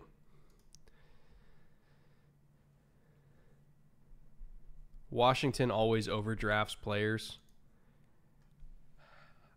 I mean, I will say the Emmanuel Forbes over Christian Gonzalez, even at the time, I was like, and there's nothing against Emmanuel Forbes. Like, he had actually his last full game before the ejection this week, but his last full game was his best game. He had 4 pass breakups. He looked really good. But even at the time, I was like, Forbes over Gonzalez? What? What did I miss? Oh, there we go. Cook gets back on the field, immediately breaks 3 tackles and gets 8 yards. How about that? The man's motivated.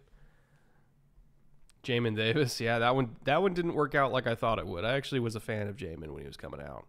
A lot of teams were. Like, he was actually a very well-liked prospect. It just did not work. I really don't know why. 2nd and 2. There's that tackle pull. Watch this on the replay, guys. Deion Dawkins, watch him pull here. There it is. See, they're running power away from the 3 technique. They're going to back block with the backside guard, get the center on the 2nd level. Deion comes through. There you go. They do it every single week. Look at that. The whiteboard translated. And Cook is running like a man possessed. They're just feeding him now.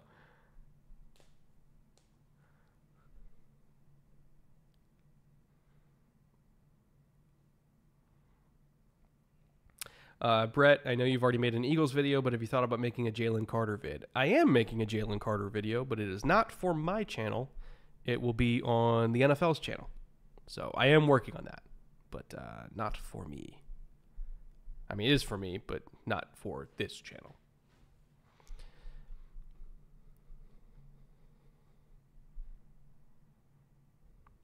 All right, 3rd down.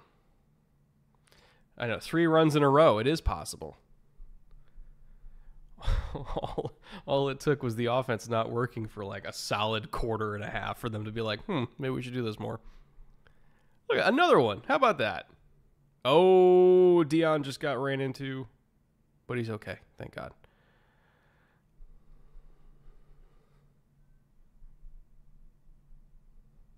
Keep running it, Ken. Just call it again. Call the run until it doesn't work.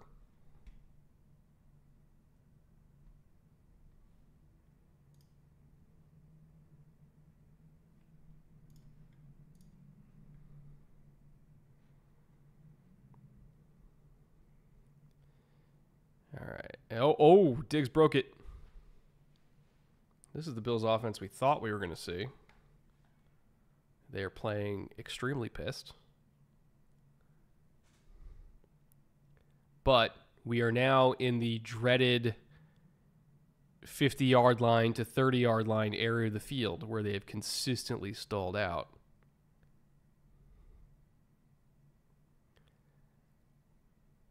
Can they finish it? That's the question. And they ran. And they ran. Oh my God. You can teach an old dog new tricks. Let's fucking go. They ran and got an explosive play. Oh my God, I never thought I'd see it. That's amazing.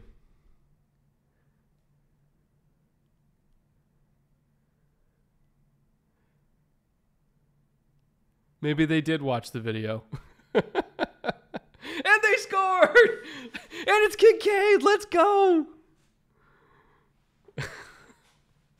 Let's go! Needed that. Needed that.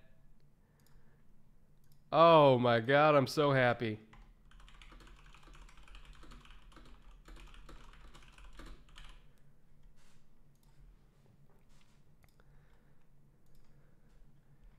Man. Oh, and they just caught him. They caught him in cover 2. The corner didn't sink. Oh no, they were invert. Was that invert too? I saw Surtain as the high guy.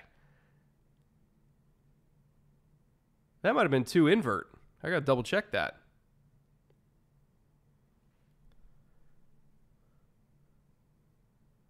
Because Surtain was high, and then you got a flat player, which I think was Justin Simmons. I think they might have been inverted there. And then Simmons just didn't carry number 1. Did he expect Surtain to midpoint it? That's the question I have. I really want to see another view of that. Because if Simmons thought that Surtain was midpointing 1 and 2 and then getting help inside, I can see why he would have stuck down low in the flat. But Surtain was carrying number 2, which then just meant Simmons just let number 1 go, which was Kincaid.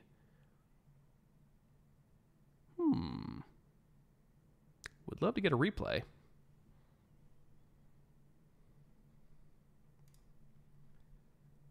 I don't think ESPN's going to give us that, though.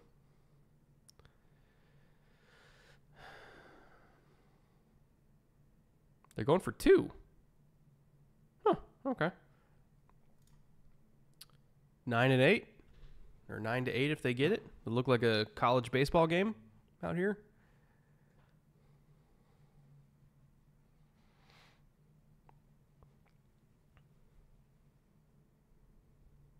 So Stefan against Surtain, 1-on-1 outside.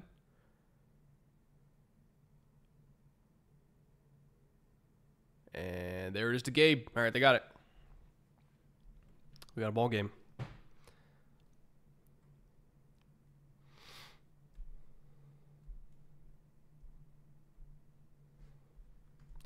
Well, this game suddenly got a lot more entertaining.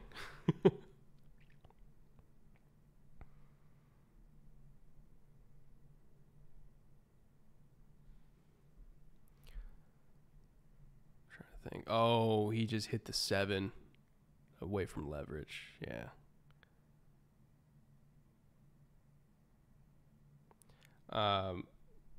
There was a question on Georgia's mint package. There's a lot there. Hold on. Let me pull up the link to it. My buddy Cody Alexander did a much better job explaining it than I ever would. So let me drop that link into chat. Because A, Cody's awesome and you should read his work, and B, there's a lot that goes into mint.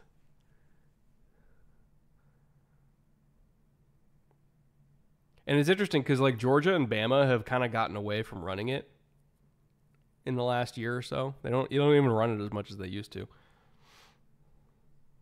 And really, yeah, same thing for tight. Like tight as well. They don't run that as much as they used to because counter would just absolutely wreck them, right? And teams knew that it would because just the angles of counter against tight It's a really tough play to stop. You run tight to stop zone. You don't run tight to stop counter, and so teams just lean into counter and absolutely kill them. So they don't run it as much these days.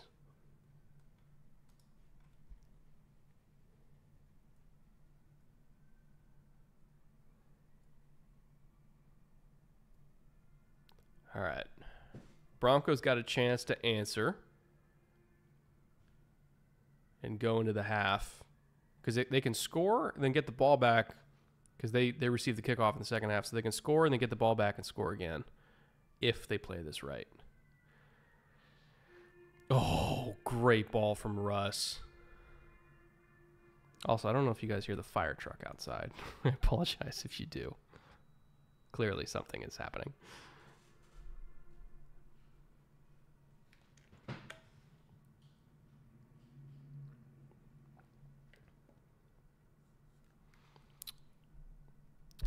Thoughts on Michigan's punishment and college football playoff picks? That's from Jay Cornett for $5. What was interesting, and I got to do more research on it, but what I found interesting about the Michigan punishment is they said, we found no evidence that Harbaugh knew anything, but we're going to suspend him anyway because he's the face of the program. And so I'm like, so you found no evidence that Harbaugh knew about it, but you're suspending him just because fuck Michigan? It was just weird. I don't know. The whole thing felt kind of rushed. Like it felt like they did an action before they finished the investigation. Just odd. And I think it's because they were feeling pressure from all the other Big Ten coaches to do something. But it's like they didn't even find any evidence Harbaugh knew about it. Oh, another nice run from Javonte.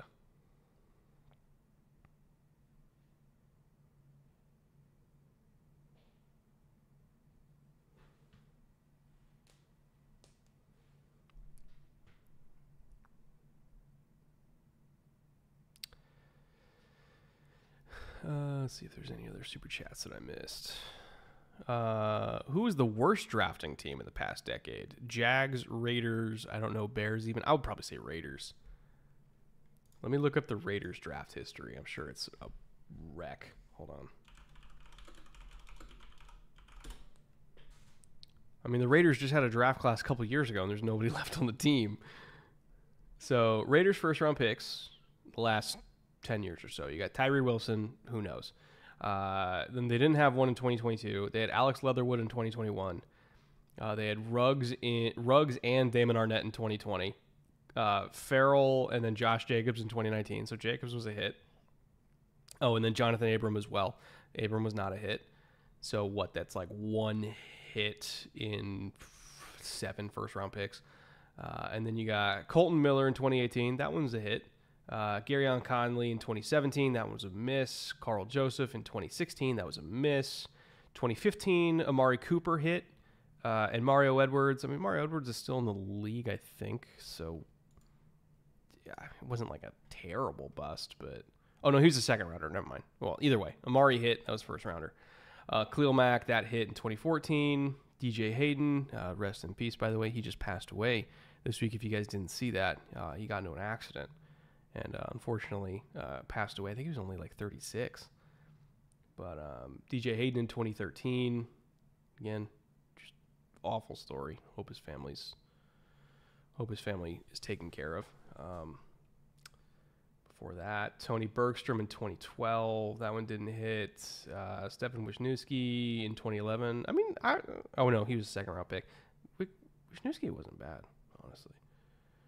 Rolando McClain in 2010. He was good for a while, at least. Darius Hayward-Bay in 2009. He was okay, but he never became what people thought he would. So yeah, I would say Raiders probably up there.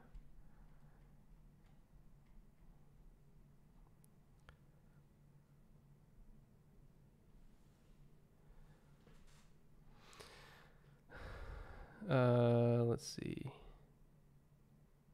Yeah, Ruggs and Arnett in the same year. The entire draft class that year, it was So Henry Ruggs, Damon Arnett, Lynn Bowden, Brian Edwards, Tanner Muse, John Simpson. I think John Simpson's the only one still there. Oh, and Amik Robertson. So the only two guys that are still on the team. Oh, no, Simpson's not there. Simpson's in, where is he, Miami?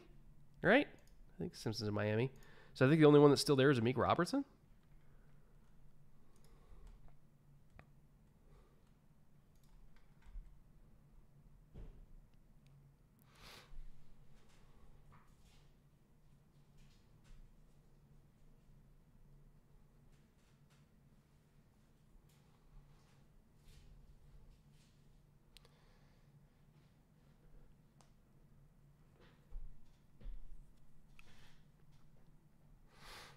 All right. 90 seconds left. 1st and 10. I'll check the Jags at halftime. I want to check in on this drive because they're almost in the red zone.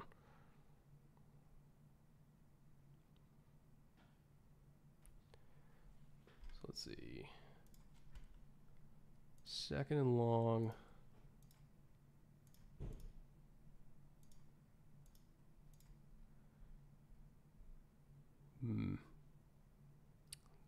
Typically going to be middle field closed structures in this particular down and distance, probably because they expect a lot of 2nd and long runs. I would say from a clock management perspective, you can expect a run here, thinking if they're going to try to drain clocks. So that's going to signal most likely call here for the Bills is going to be cover 3. If the Broncos don't want to run the ball, let's see what's their timeout situation. Let's see, it's 1:15. Come on, show the timeouts. All right, they got 2 timeouts, 1:15. Yeah, I would probably run the ball here. You want to force Buffalo to use one. Now, as for what your favorite run call is on 2nd and long, just outside the red zone. Oh, they're throwing it. Better not be incomplete. All right. He ran. We'll count it as a run. Uh-oh, flag.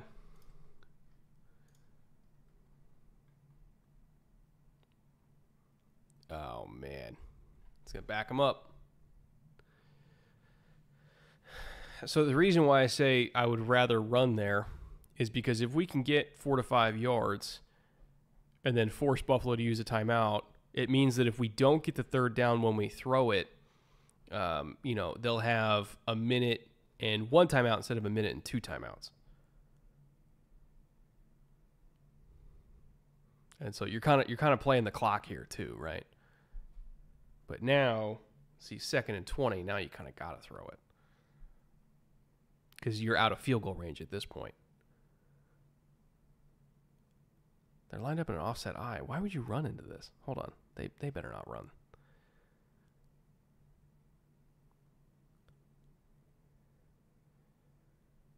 What's he doing?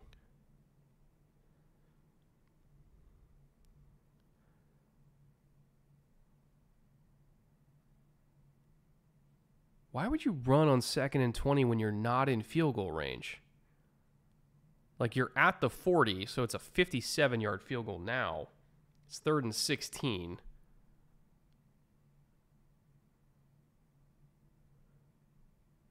I don't think I agree with that call. Unless you run it, like, the time to run was before you had 20 yards to go for a 1st down.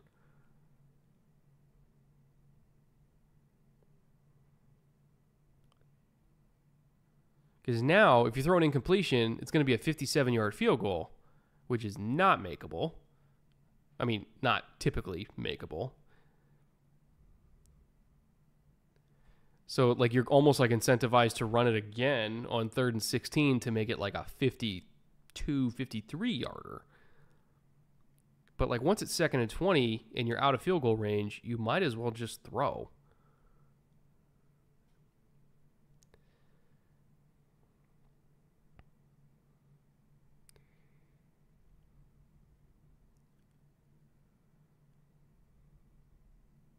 Make them take the timeout. I mean, I understand that, but It's more about like yardage, right? It's about being in field goal range versus not in field goal range. Once they got knocked out of field goal range, I think the equation changes for me personally. Now, this rush scramble got him back to the 30 regardless, so it helped. But I'm talking like from a process perspective, once you're knocked out of field goal range, you have to be aggressive to get back into field goal range. They're very fortunate that Russ was able to do something with his feet there. From a process perspective, I disagree with their process. Because, like, what happens if you run on 2nd and 20 to get to the 40 and then you throw on 3rd and 16 and expose yourself to taking a sack? Like, I don't know. The whole thing seemed weird to me. Like, it worked. It worked out. Not sure I agree with the call, though.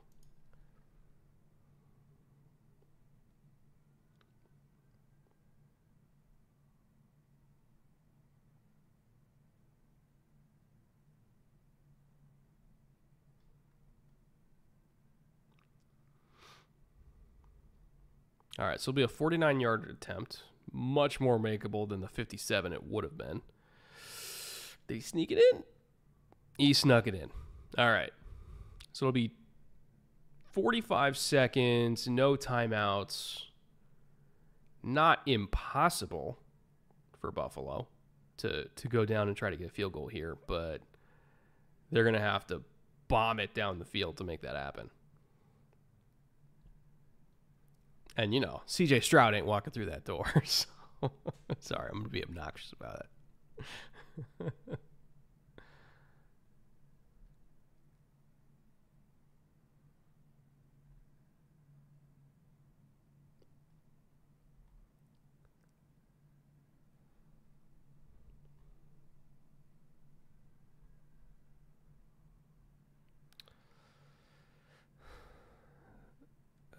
Let's see. You mean Josh play hero ball, the Bills' favorite thing? Yeah, exactly. Either way, you know, the Broncos being up on the road at the half, getting the ball back in the second half, like this is as good of a position as they could hope to be in.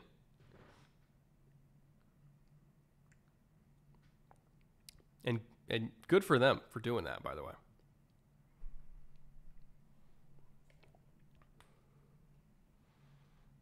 Watch all your vids, but first time watching live with my game synced. Pretty fun, Brett. Thanks. Well, thank you for being here. Also, by the way, for everybody that is here, we do this every Thursday over on the podcast channel, the Bootleg Football Podcast. So make sure to stop by there. And every single Thursday, come say hi. This week is a doozy. We got Bengals, Ravens. And then also, every single stream is also sponsored by Underdog. So we got a QR code on the screen if you feel like submitting any sort of halftime entries, because you can live play during games on Underdog. And we'll probably go through a couple of those at halftime. But that QR code will match your deposit. Oh, we got big. Oh, my God.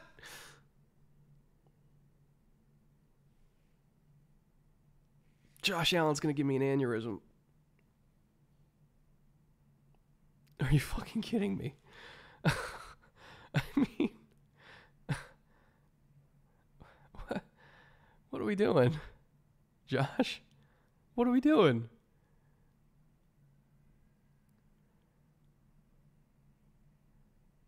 Oh, he just left it so far inside. Oh, my God. It's so far in.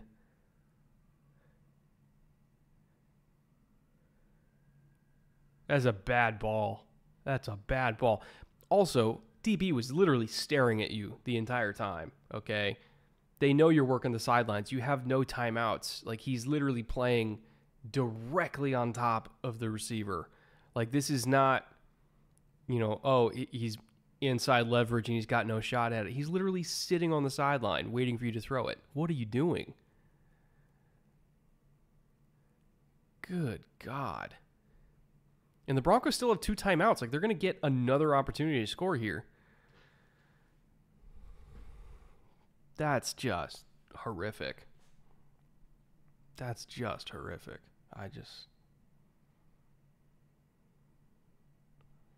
Well, either way, there's one of our Jaleel McLaughlin catches. So hopefully we get another one. We need that one. How hilarious would it be if, like, the one thing we don't get tonight is field goals after I made an episode specifically about how the Bills don't get field goals? I feel like I would deserve that, right? Like, I would deserve them not kicking a field goal because I literally spent an entire week telling myself that this team doesn't get field goals. I'm an idiot.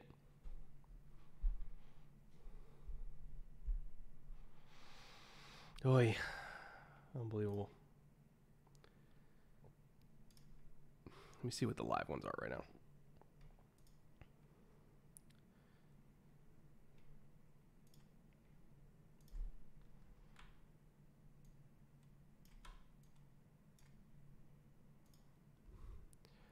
Is there... Oh, there's our second McLaughlin catch. There we go. We hit on that one too. All right, so we're 3 out of 5. If we hit on the last two, we win $680. Looking at live right now. Let's go. Oh, we know that Josh is going to be just heaving it. Or maybe they will come. If they get a field goal here, I think they run more. If they give up a touchdown, I think they're going to pass a lot. If they give up a field goal, I think they'll run. So maybe I'll save the Bills for the result of this.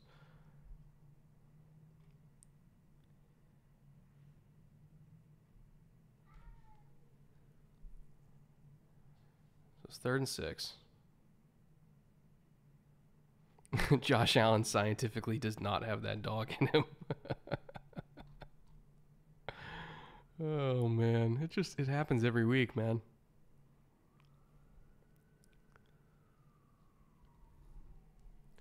So this is a interesting spot for the Broncos because if they work the middle of the field, they got to really haul ass to go spike. They got to go. Just like that. They might get 2 plays if they can spike it right. Oh, no, they're doing a... Okay. They got it off. Oh, no, it was 3rd down. They couldn't spike it. That's why. Oh, I missed that.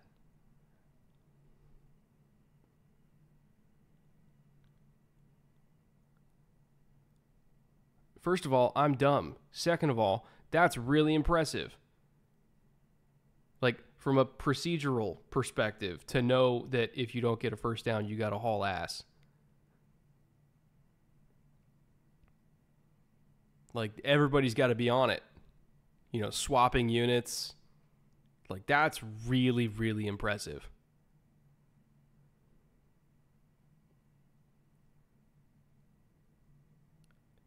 Why can't you spike on 3rd? It already was 3rd. That's that. So I missed that it was already 3rd down. I thought it was 2nd down. So it was already 4th. That means you can't spike it. So they had to run everybody out there with like 15 seconds. That's really impressive. That's like that's something you practice one time in training camp so that everybody knows what to do, and then it comes up 4 months later, right?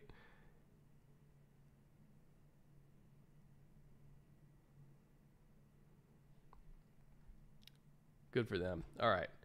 Looking at halftime, so they got a field goal. Score is, what, 15-8. I'm going to guess that they're going to run. There's no running backs up yet.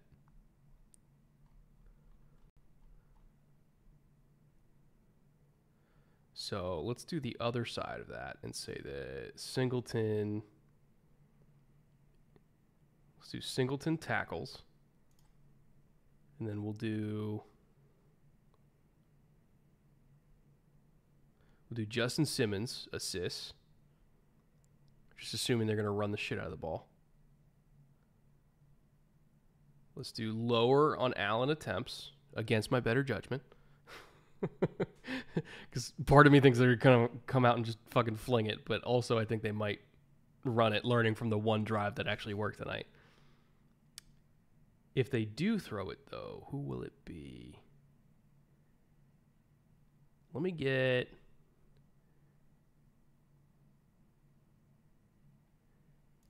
I think they might work Kincaid a little bit in their RPO game. Yeah, I'll just do a 4-banger on that. That sounds good to me. and we'll insure it. So we only need to get 3 out of 4. Boom.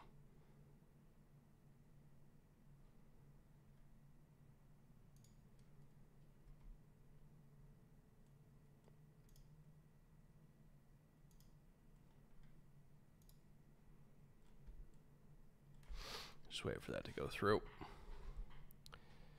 Too many turnovers. I mean, that's the story of Buffalo's life this year, is too many turnovers. Like, consistently, that's been their problem. Like, they're averaging almost 2 turnovers a game for the last month and a half, and this week, unfortunately, is no different. Like, they have 2 in the first half alone.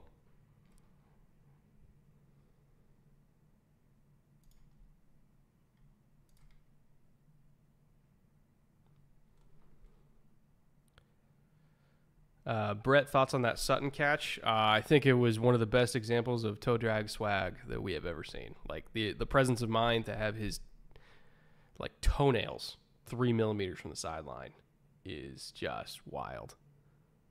Just absolutely wild. Is it safe to say Josh Allen is not in the convo for quarterbacks you want to have on a last-minute game-winning drive? At this point, probably. Like, at this point, in terms of last-minute game-winning drive, who do you want? Obviously, Patrick Mahomes. I would say, that's a good question. Like, top 5 quarterbacks that you want late in the game. Patrick Mahomes, probably Justin Herbert. Can he pick it? Depends. Is it the fourth quarter? If it's the fourth quarter, you might actually have a case. CJ Stroud, I mean, I know it's early, but I mean, how much more evidence do you need?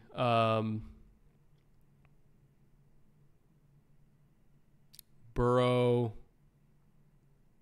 The last game notwithstanding, I would still say Burrow.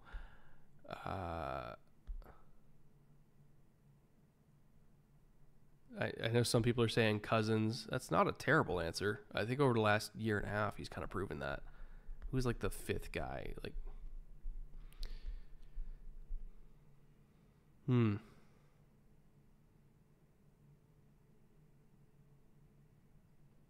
Stafford? I can see Stafford. I mean, he literally came up clutch in the Super Bowl, like the actual Super Bowl. So you can't really hold that against him. The Pastronaut. There we go.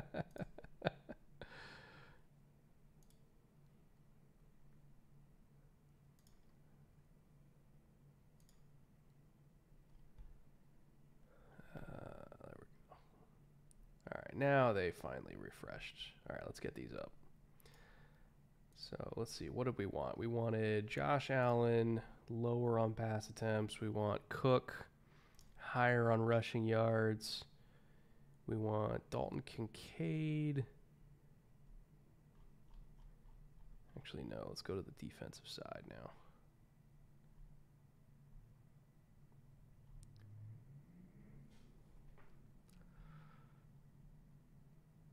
Do we want Javonte?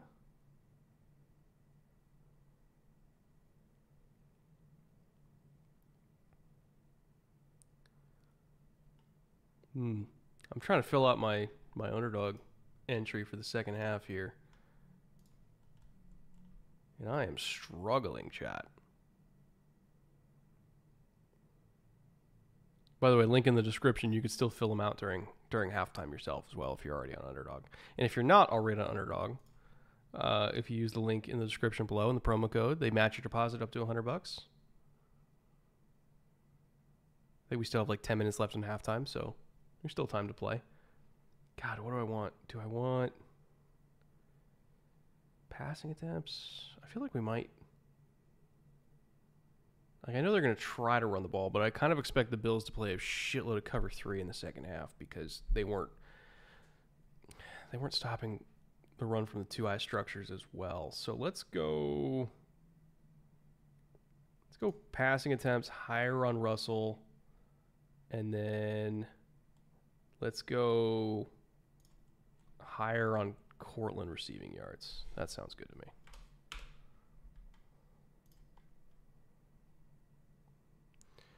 Oh shit, the Grassi Posse's here. Oh man. Is Tom doing his own stream, or is he with Perna tonight because it's a Broncos game? I haven't got a chance to check out his stream, but hello to the Grassi Posse. And Perna's here as well. Perna, how you feeling? Is this the new best game ever?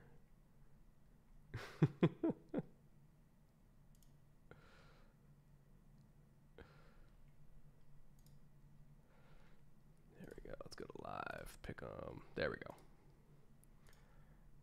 go. We do love Perna and Grassi around here. Two of my favorite people in the NFL YouTube space. Perna's growth, by the way, I know there's a lot of Broncos fans in here. To see Brandon Perna's growth over the last, not even a year, I would say over the last like 2 months. Like his channel's always been huge, but you know, I think his content has finally reached a wider audience after like 7-8 years, maybe even more grinding on YouTube. And he's like, for whatever reason, the algorithm gods finally blessed him and introduced his content to a wider audience, and more people have finally gotten to experience that good sports and everything that he has on that channel, and like how entertaining it is, and you know, how poignant his commentary is on like obviously serious topics, but like how funny he is. You know, obviously there's a lot of Broncos fans that have found him too, but I've really loved seeing that somebody who's grinded for so long and whose content is still like, it's not like he drastically changed his content. It's more so YouTube finally like recognized, like the algorithm finally recognized, like, hey, people really enjoy this content. Let me blast it out to a wider audience. And you know, to see Brandon's success and all the channel growth in the last 2 months has just been really, really awesome. And it kind of gives hope, I think, to a lot of other creators that have been doing this for a long time and like waiting for that breakthrough. It kind of gives them an example to look to of somebody who just works really hard, and then finally, for whatever reason, the algorithm, you know, lets them have the success they deserve. But like he hasn't changed anything himself. His content is still just as great as it ever has been. But now he's finally getting, you know, the attention and the views that he's always deserved. And I'm just really happy to see that. And I'm happy that he finally has finally gotten recognized for how good of work he does. And I would say the same thing for Grassi. You know, the 30 and 30 obviously was huge, but to get nominated for Fan of the Year by the Packers is just massive. And he's a lifelong Packers fan, so that's a dream come true. But I don't know. It's just great to see like good people have success when you know how hard they've worked for a long time. And Brandon and Tom have both worked so hard for such a long time, day in, day out, and both of them are just having huge years this year, and that's amazing. So shout out to them. They're awesome, and I'm proud of them.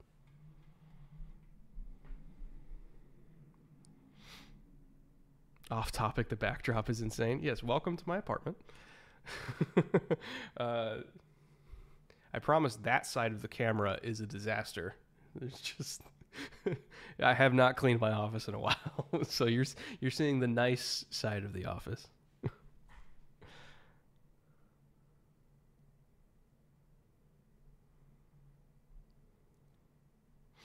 Any Malort tonight? No, I'm taking a week off the Malort. I only have a little bit of that bottle left, by the way. So I gotta preserve it. You know, I gotta save it for like the next Bears episode that I do or something. Tonight it's just whiskey. It's just 13 Monkeys specifically. They serve it in a mason jar.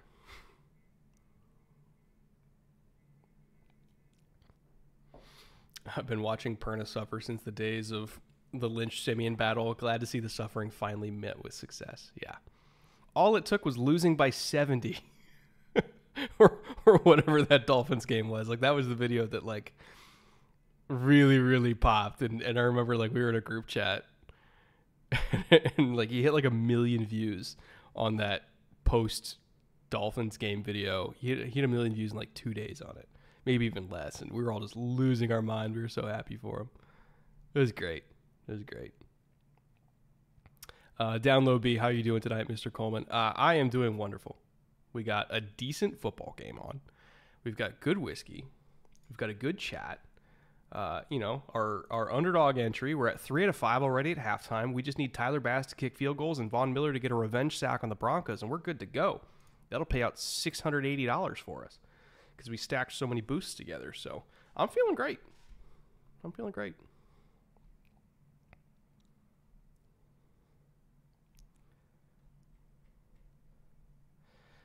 Would you ever consider opening a bar? Yes, I would. I don't know anything about running a bar, so I would have to hire people that know a lot about running a bar to help me not fuck that up. But I would love to. Yeah. If I ever make a ton of money from YouTube to the point where I don't have to spend 70 hours a week on it, I would probably open a bar. Either that or I would go get a master's in history and then be a history teacher. I know 2 very different jobs, but 2 things that I would think about. Brett, is it okay to feel hope again for the Broncos? Yeah, I would say so. Obviously, the season started out rough, but they've steadily improved throughout the year. I think by the end of the year, we will qualify them as a solid, middle-of-the-pack team with some upside and hope for the future. I think the outlook on Russ is a lot more positive now than it was 2 months ago. And so that's a credit to Sean Payton for trying to get the best out of him and getting the best out of him. This season so far has made me think there's a little bit of gas still left in the Russell Wilson tank. So that's a success. And if they can just have Russ be average and continue to build the roster around him and have a solid couple drafts here in a row and have a solid free agency, the Broncos will be fine. The main goal of this season was let's save Russ. And I think they've done a good job of saving Russ so far.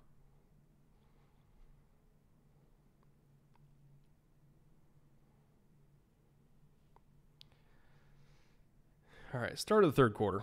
Speaking of Russ, he's back out there now.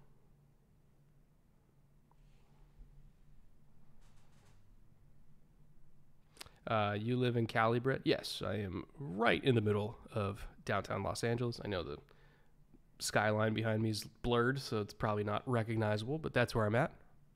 DTLA.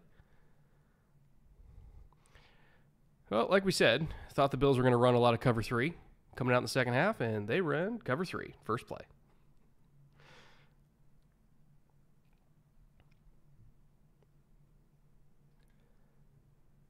Brett, do you agree with Matt Miller that Shadur Sanders is better than Drake May? No. I'm curious to read his eval to understand how he got to that point, though. That's the part I'm interested in. What is it that he's seeing? I've not heard that take. That's interesting. Ooh, we got a hold. That's going to bring it back regardless of what this is. How are you able to do the underdog stuff if you work with the Chargers? The Chargers didn't have a problem with it. I had the underdog contracts long before I started working with the Chargers, so they knew about it.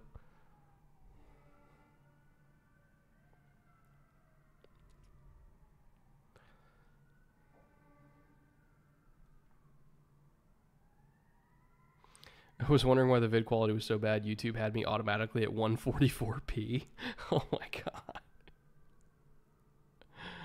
That'll do it.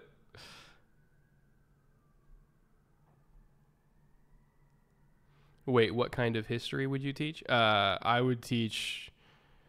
I don't know. There's a few different periods that I really like.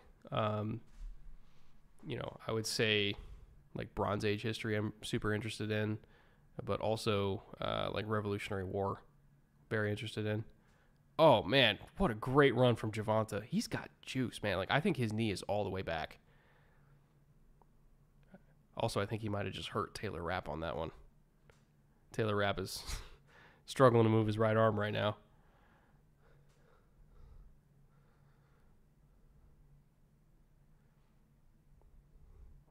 Yeah, I think Rapp's shoulder met Williams' shoulder, and Williams' shoulder won.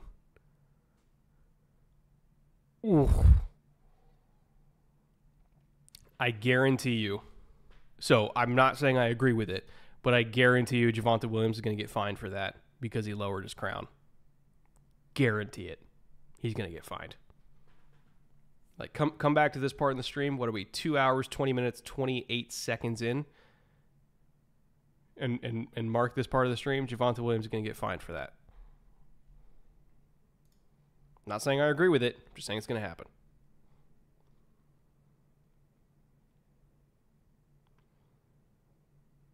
How often does Brett think of Rome? At least once a week, because every time I do my patron-only Q&A session on the Discord, they always ask me about Roman history. So at least once a week.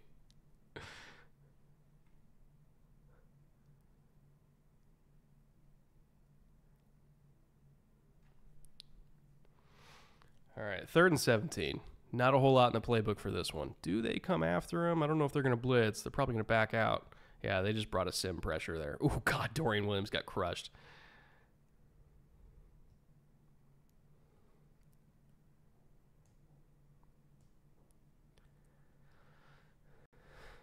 Yeah, the Q&A is always Rome. Yes.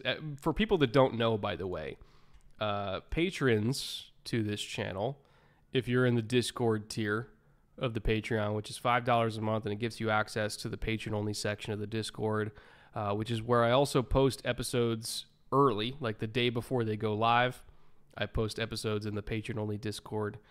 And also, I get feedback on thumbnails and titles from the patron-only Discord, and they help me out with a lot of like the packaging of the video in terms of what images are the prettiest. But they also see the episodes early in there, and we also do a Q&A every single week on the patron-only Discord. On tomorrow's is 1 Eastern. I know my mods are in here somewhere.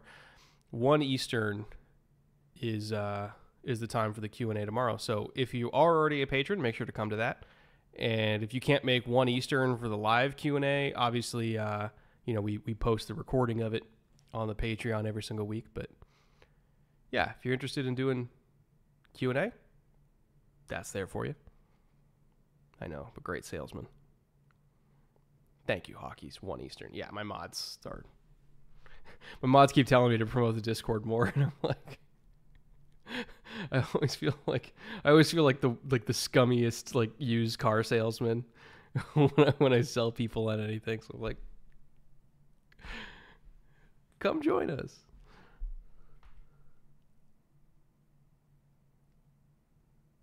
World War I gets so little chatter. Everyone is Civil War or World War II. So I wouldn't want to do World War I and teach World War I just because it's so depressing. Like there was nothing positive about World War I. It was just it was a battle between all these countries in a competition to see who could be the most miserable. Like the World War I. Like if I had to fight in any war, like modern war, out of any of them, World War I is at the absolute bottom of the list. It was hell. Extremely depressing subject.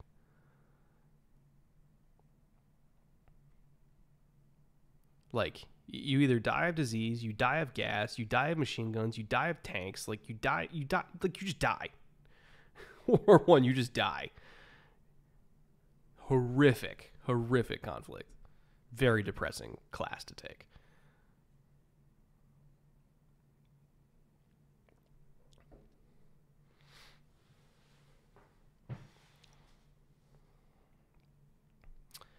Brett, not trying to spam, not Surfy Shot. I don't know if you saw, here's Matt Miller's top 50 with Shadur over Drake. Is there a link? I'll just look it up. I'll Google Matt Miller's top 50. Very interesting that he had him over Drake, though. Did not expect that.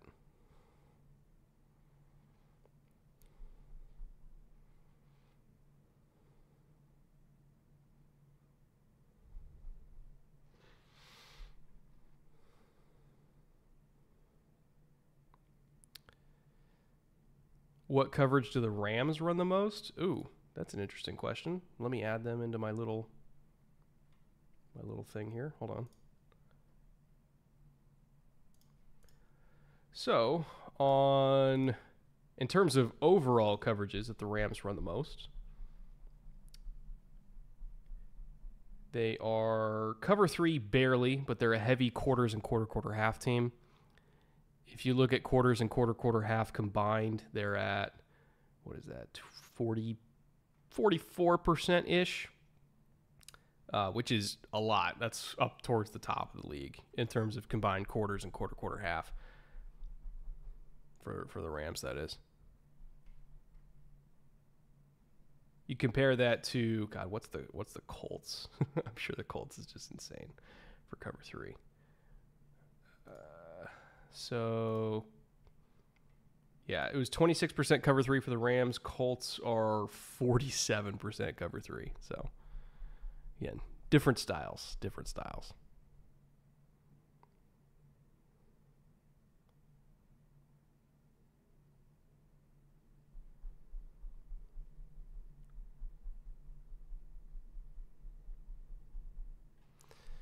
All right, 4th and 2. They're going for it. They kind of have to with the way this game has gone. Like, I totally get it.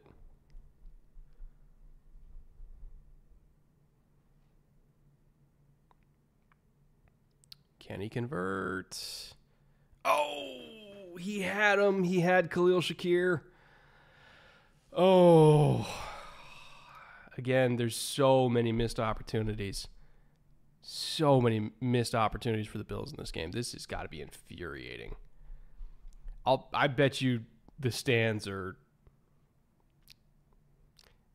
especially all these people have been drinking all day. Fans are probably a very angry place right now. Boy, this is rough. Just a bad game.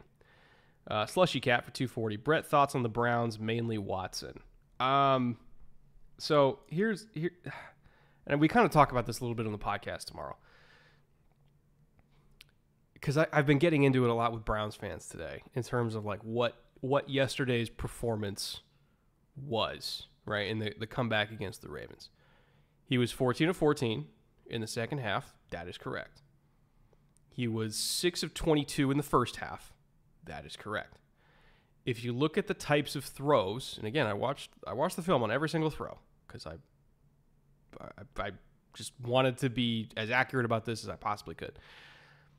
If you watch the first half where he was 6 of 22, the average depth of target was like 15 yards down the field, and they had 4 deep balls dialed up for Watson of 20-plus yard depth. He didn't hit on a single one of them. There was a go ball he threw 4 yards out of bounds. There was another one where he was too long by like 4 yards. There was a corner post that they dialed up against a middle field close structure where the post had flattened down like he was taught to do, and you're literally supposed to drill it to the deep middle of the field before he gets to the hook defender that's coming from the other side. Like, it was there. He had it. The window was there. You got to fucking drill it. Didn't take it. Took off, threw it away. So they dialed up some deep shots. Watson didn't hit him.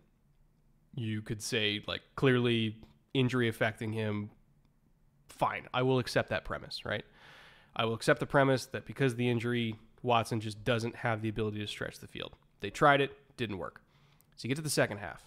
They're like, we got to score points. What are we going to do? And this is where he went 14 of 14 by literally having an average depth of target of 5.9 yards the entire second half.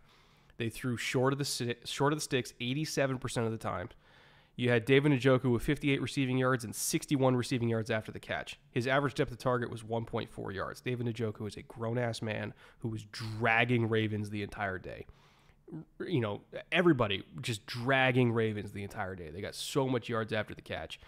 But he only had 2 throws in the second half longer than 6 yards past the sticks, right? And they were 2 curl routes. So it was not exactly a high difficulty of throws that Watson was making. He hit 14 of 14. That's good. He was efficient. That's good. But I struggle with the narrative of like, you know, Deshaun Watson came out there and like was dealing, and it's like he was dealing. Like if you looked at the passing chart, it's like his average depth of target was like 5 yards. Like that's dealing. Like, and it's so funny to see Browns fans like trash Kenny Pickett for doing the exact same thing, and it's like, what the fuck do you think Watson just did? He's like, it's fine. He was fine, and I think it's okay to just say he was fine. He was fine. That's what it is. But at the same time, you're paying a quarterback $230 million. He better not be fine. So that's where I struggle with it, is I think Browns fans, and I do not hold this against Browns fans whatsoever. I've tailgated in Muni a lot with Browns fans. I think they're a lovely bunch of people. Do not have any problem with Browns fans. Even if they have a problem with me, I do not have an issue with them. But I understand where they're at psychologically right now. Like, I get it. Like, they are vehemently defending Deshaun Watson to the core because they have to. Like, they know that they are stuck with Deshaun Watson. So he better work out. Because if Deshaun Watson does not work out, they are fucked. Like, completely, utterly, raw dog fucked. A franchise has never been so fucked as this one will be if Deshaun Watson doesn't work out. Okay? Unheard of levels. Like, songs will be written, poems will be spoken about their level of fuckedness if Deshaun Watson doesn't work out. And so they got to believe he will.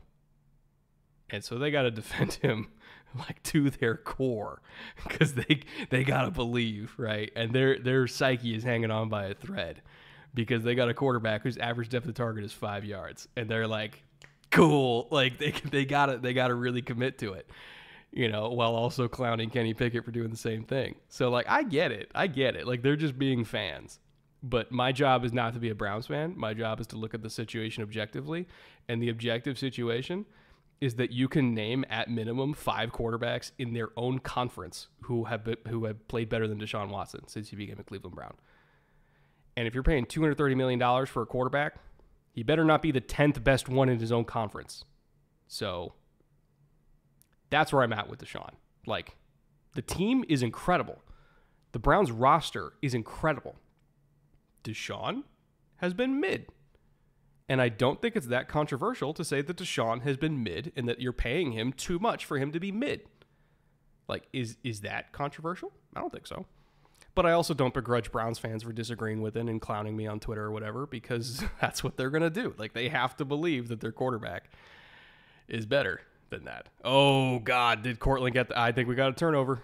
Unless somebody touched out of bounds while they recovered it. We'll see. That's going to get reviewed. Anyway, hope that made sense to the chat. I got no problem with Browns fans, even if they got a problem with me. Because at the end of the day, my job is to not make them feel better about this. My job is to be as objective about it as I possibly can.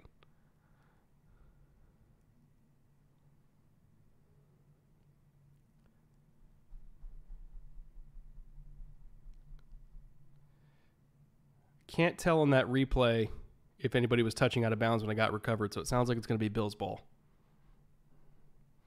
which they desperately needed. So mid means terrible, not average. No, I mean mid. Like, just mid. Like, I don't think Deshaun's been terrible, but I do think he's been mid.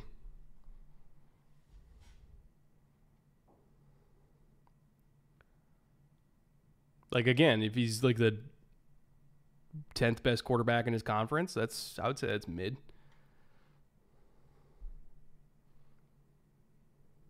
But also, like, if we're looking at quarterbacks overall in the NFL, and, you know, because let's just run through the list, right? AFC, Mahomes.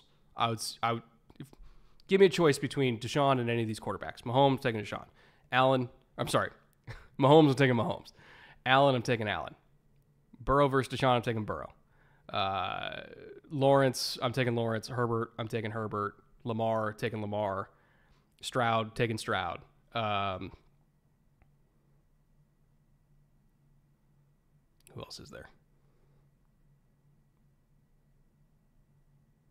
Let's see, AFC East. Tua, taking Tua. So what, that's 8 already? Kenny, that one's kind of a push to me. Levis, I don't know. We haven't seen enough. AR, we haven't seen enough.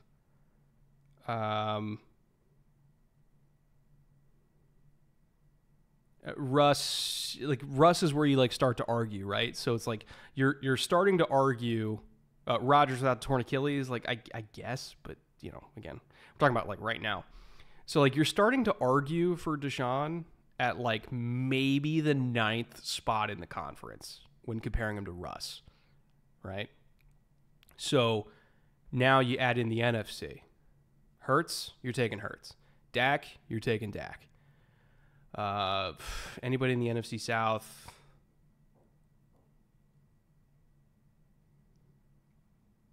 Like again, you're putting them up against Carr, Baker. Like it's close, right? It's a push there. You know, NFC North, Cousins, before Cousins' injury, it would have been him. You're not taking him. You're not taking Love over Deshaun. You're probably not taking anybody on the Bears over Deshaun. You know, you get out to the West, you're taking Geno over Deshaun. Based on play this year, you're definitely taking Purdy over Deshaun. You're taking Stafford. So it's like, again, we're more than 16 quarterbacks deep across the entire NFL. Mid. That's mid. Not bad. Mid. And I think it's fair to say that Deshaun's been mid. Goff, absolutely, you're correct. So again, we're looking at like, what, 18? 17, 18 in the NFL? That is mid to me.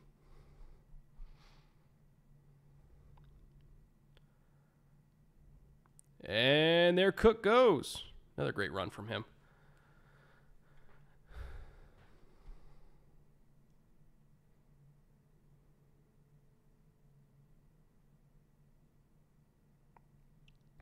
And remember what we talked about them. We want them to run more outside zone and especially not from shotgun. That's exactly the kind of run we're talking about. They're really good at it. They just don't do it enough.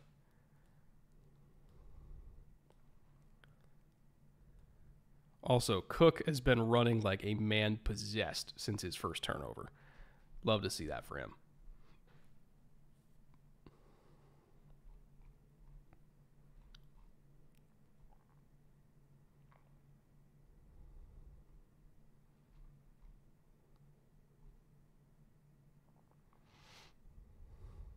All right, do they run it again? I would if I was them. I don't care. It's 2nd and long. They are in the danger zone. Oh my God, they hit it. Okay. I'll shut up now. They actually hit a pass from the 40. Let's go.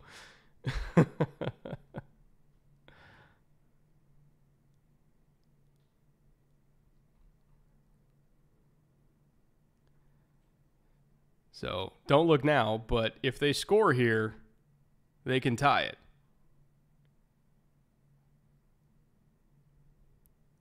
And somehow, despite turning the ball over and over and over again, it'll be a tie game, which in itself is an accomplishment.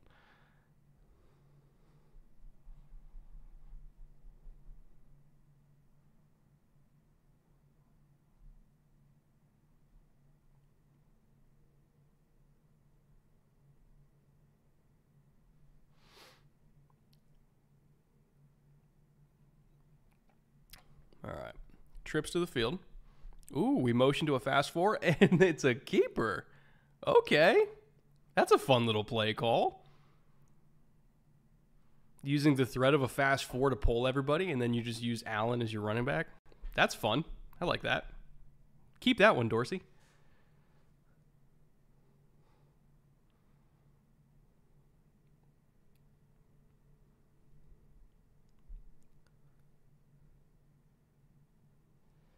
As a Browns fan, it didn't feel like he had just balled that second half.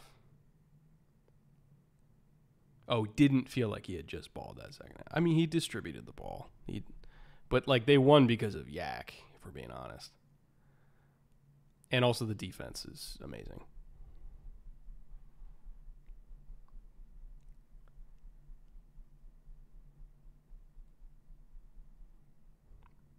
Good run from Latavius. Do they let Latavius punch it in? He's run really hard all night. I would. They're under center. It's probably going to be a run. There it is. There it is. Good drive from the Bills. Again, when they're balanced, you pretty much can't stop them. Like, the numbers show that. Like, they are top 3 in, like, even touchdown drive percentage and scoring drive percentage overall when they run the fucking ball. They are extremely hard to stop when they're balanced. So, hopefully they stick with that. Nice little insert from Gabe Davis there, too. Again, another thing that we asked for in the episode was, can we get some more inserts here?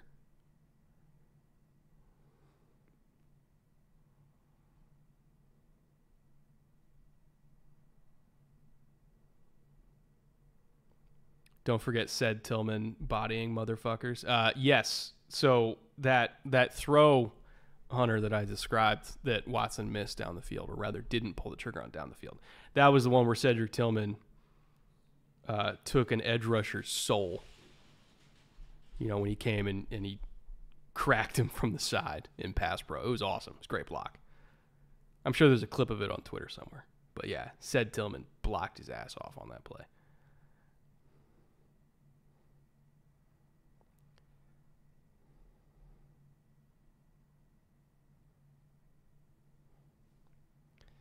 Anyway, entertaining game now. Happy that we're tied. Happy that we have a decent football game to talk about compared to a lot of the Monday Nighters we've had this year.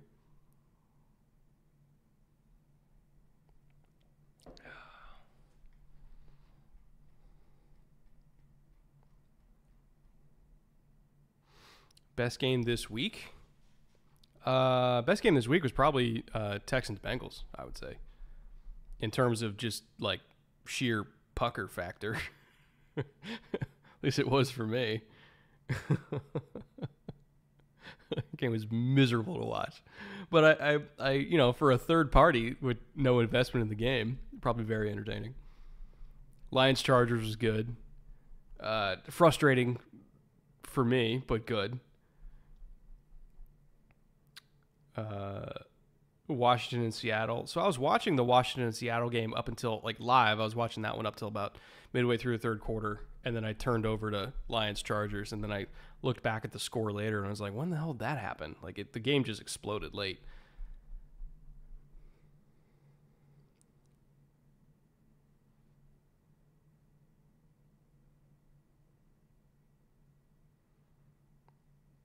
I've been taking a shot for every Bills field goal tonight. Looks like I'm the DD.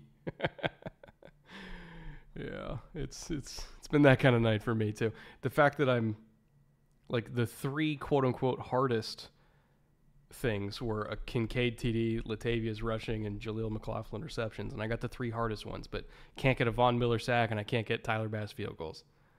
So I'm just staring at my entry longingly, knowing that it's probably not going to happen.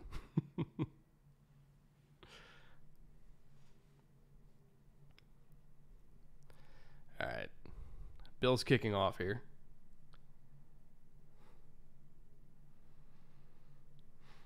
Take a shot every time the Bills underachieve. There's not enough alcohol in that entire cabinet back behind me.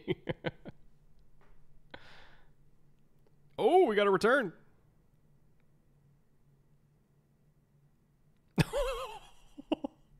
Did you see the stiff arm? Oh, shit. That's illegal in 12 states, bro. God damn. That's assault. Watch this. God, I hope they show that stiff arm. Boom. Get off me.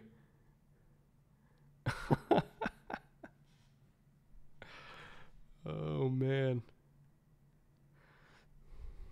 All right. Good field position for the Broncos. Feels like they've had good field position all night, honestly.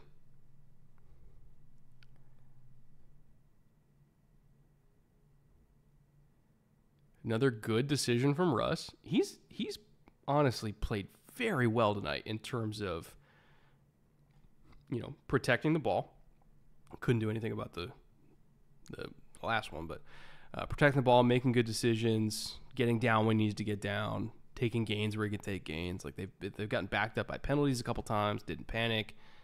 I think Russ has played as well as you possibly could on the road tonight. Very encouraged by this.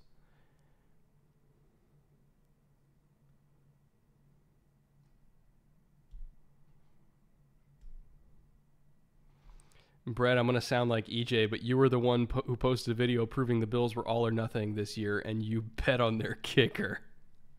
I know. I listened to my demons because EJ wasn't here to tell me no. So I caved. I thought the curse would deliver me to the promised land, but no.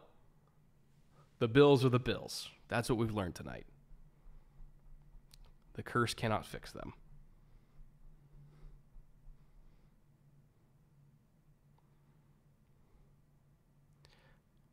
Oh, look at Russ go. Also, look at that block out in space. Was that Dulcich?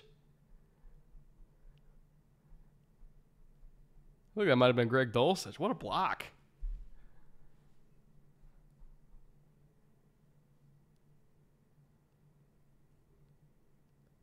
Oh, no, it was Troutman, not Dulcich. Still, though, hell of a block.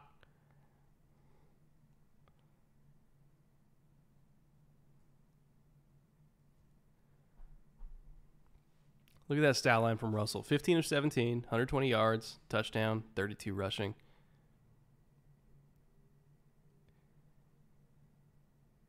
You know what that stat line looks like? Deshaun Watson. Remember when I said that they're competing for like the 10th best quarterback in the conference? Like, same.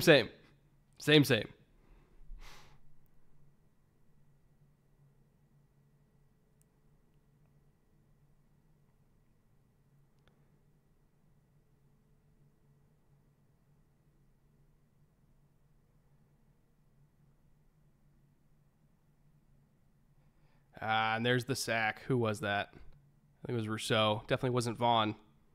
Needed that to be Vaughn.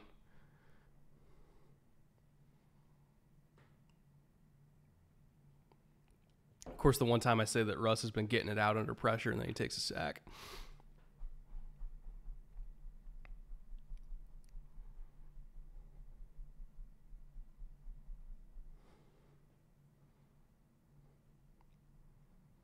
Who was the gimme tonight, and how would they go below 0 yards this week? Tonight it was Josh Allen at half a passing yard, which, you know,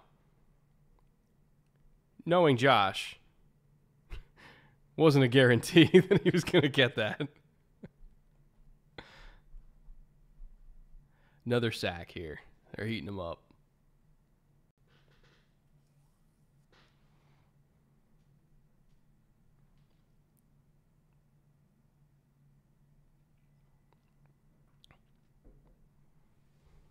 Is that Epinesa? It was.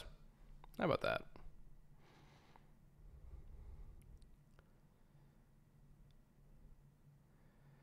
All right. Despite all of their trials and tribulations, the Bills have an opportunity to take a lead here. Somehow.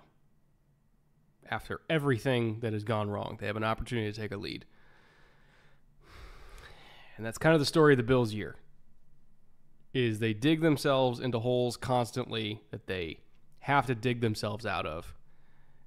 And they can never just have an easy football game. Like the one easy, quote-unquote easy game, or really they haven't had an easy game since like week 4, right? But in the last month and a half, they could not have an easy game. Everything had to be difficult. They had to dig themselves into holes. They had to put themselves into positions like this one where it's like late in the third quarter, and they've had turnovers, and they've had stalled drives, and they've turned over on downs, and their defense has kept them in it, and then they have to put together like one late drive to go ahead. Super annoying to watch, not going to lie. Because you know that on paper, they should be up by probably double digits by now. Just can't do it. Just can't do it. Always got to shoot themselves in the foot and put themselves into spots like this.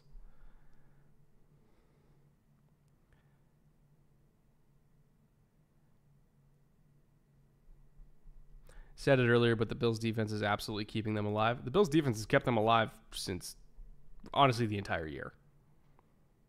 Like, the Bills defense has kept them alive the entire year while they figured their shit out. And Sean McDermott has done a wonderful job with that defense, even with all the injuries, right? Like, they've lost Matt Milano, they lost Trey. Like, I can't count how many players they lost in that defense. And they're still playing extremely well and giving this team a chance to win.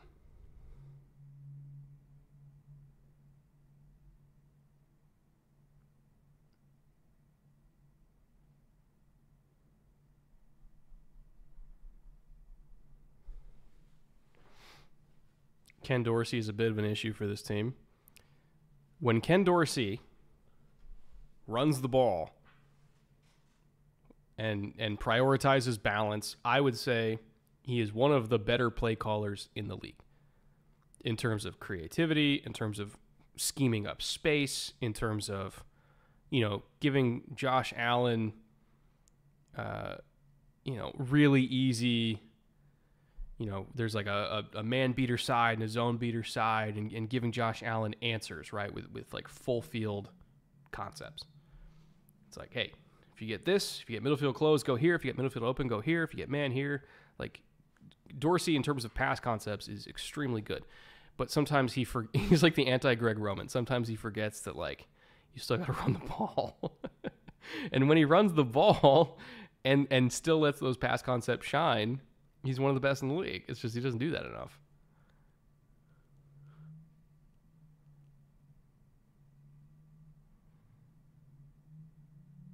Could you imagine, like, Dorsey and Greg Roman together on the same staff, though? Like, how hard that would go? Like fucking LeBron and D-Wade, but for coaching. Oh, great ball from Josh. Huge one. Huge one.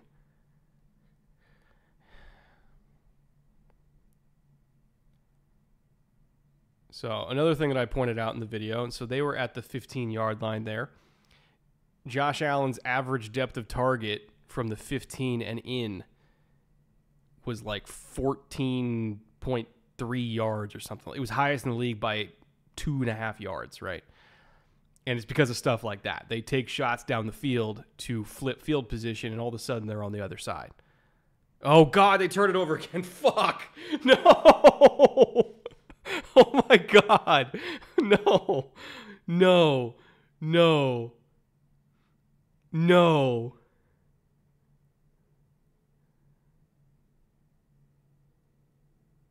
Did that just happen in real time?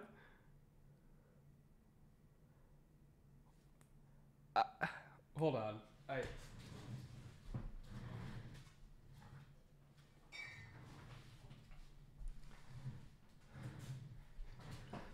I think we earned a Malort shot. I don't have a shot glass with me. We're going straight from the bottle. But I think that earned a Malort shot. Truthfully. I did that. That's my fault. I willed that into existence. So, bottoms up.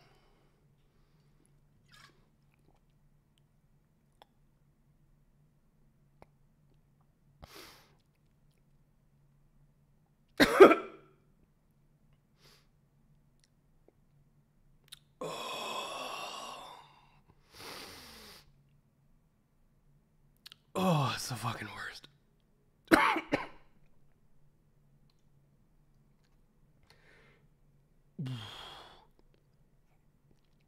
I'll tell you what, going from really good bourbon to Malort, not a good decision.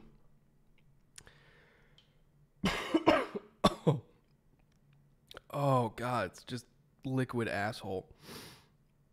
Oh, I'm actually tearing up. Holy fuck. Oh, God. Oh, that's the worst. I really hope the Bills don't turn it over again, or I'm going to have to do another one of those. Fuck.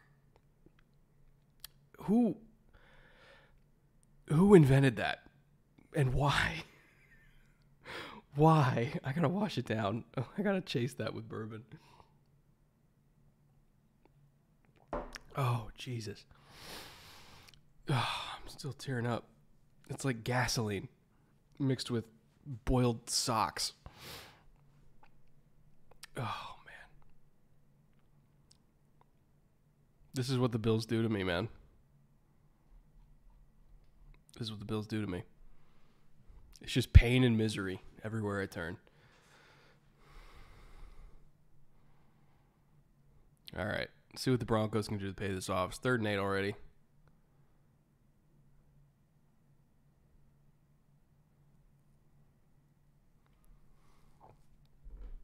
Oh, God. It's viscous, you know? It coats the mouth. It's like the worst kind of mouthwash.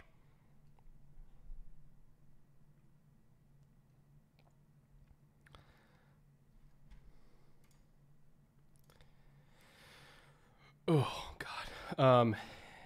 Anyway, so as I was saying, from inside the 15, the Bills take big swings down the field to flip field position. Now, once they get on the other side of the 50,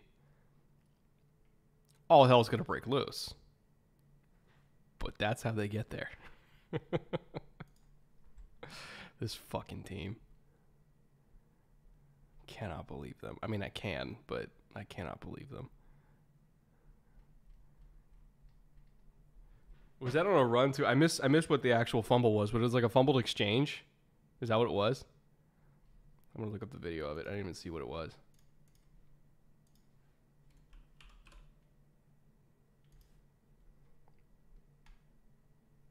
Yeah, it was a fumbled exchange. Oh, God. It just fell out of Josh Allen's hands. Dorsey's never going to run the ball again. He's like, I did it and we fumbled. Never again. You see what happens? Jesus.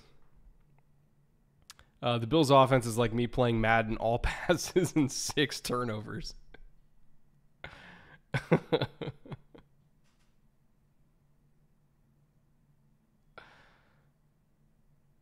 Everyone we need 15 to hold at Scorigami. That means we got to sit through an entire overtime of these two teams pretending to play football. Oh, God. I'd rather shove bamboo shoots through my fingernails.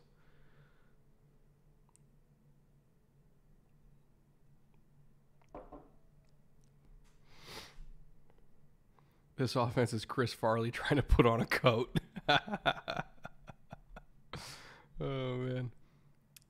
Best way to use Malort is as a small amount in a cocktail as a bittering agent. Hold on. That's why I have... Where did I put it?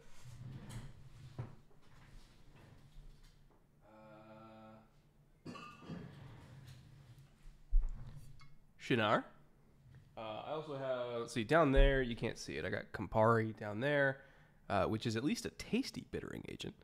I got a whole bunch of... I got the Fernet Branca up there that hockey's got me. I got bittering agents. I don't need wormwood and death.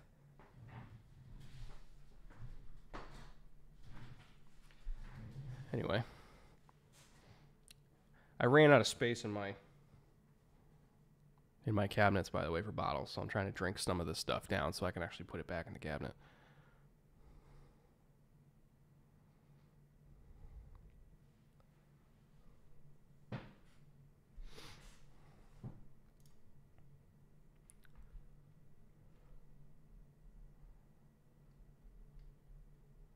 (2015 to 18) is also a scoregami. All right, that's what I'm going to hope for then. Or whatever will get me to 2 Tyler Bass field goals. How about that? If that means 18 to 15, I'll take it.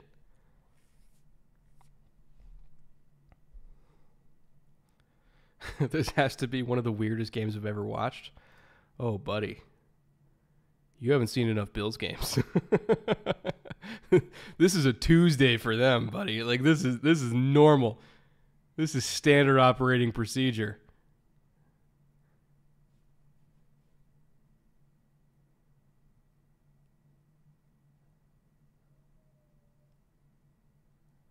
Kincaid or Laporta? I mean, they're pretty neck and neck. I don't think you can really go wrong.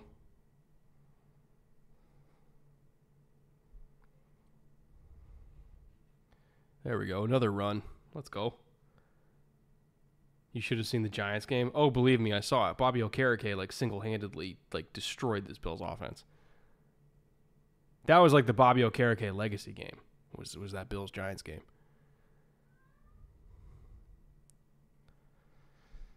All right, 1st and 10. Almost at the 25.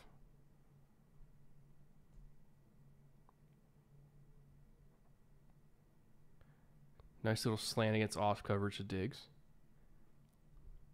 Approaching midfield, the danger zone. They're still in the part where they're good, but we're getting to the part where they're bad.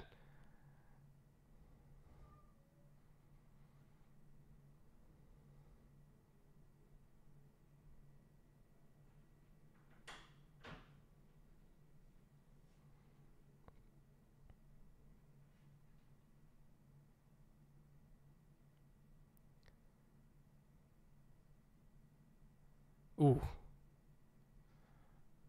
Feels like Josh is not wanting to press the ball down the field because he's a little bit worried about what's going to happen if he does.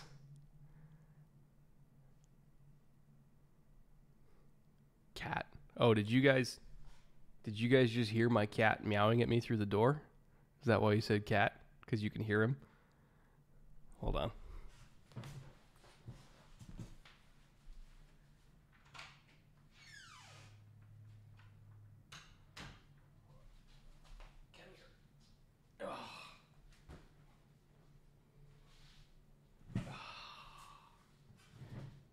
Here he is. And he only clawed me a little bit when I picked him up. This is Fatty.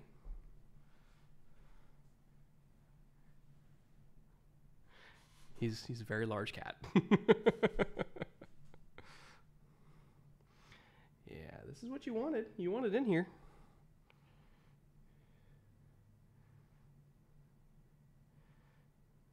I think you got fed. You're fine. I don't know why you're complaining. All right, Josh, unloaded. Incomplete. Another stall. Rough.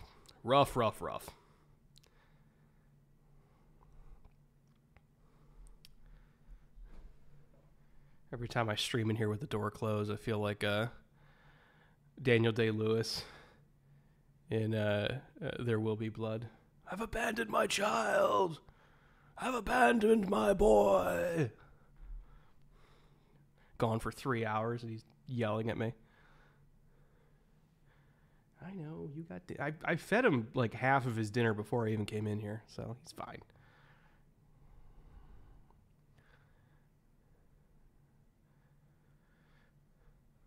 I'll tell you what, Marvin Mims has some freaking juice. Oh, what a hit. What a hit. Do love the juice of Mims, though. He wants more. He wants them. Let's go. He's feisty.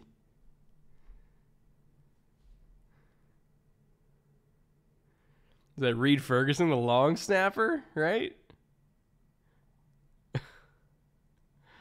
Oh, man. You love it. What a hit. We got long snappers making tackles out here.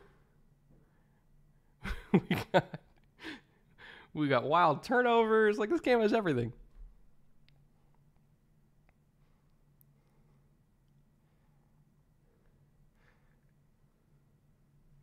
I've stopped watching the game and only watching the cat now. Yeah, he's only here because he gets love. That's all. As soon as I stop petting him, he's going to leave. Guarantee it. This is all he wants. He's a glutton for attention.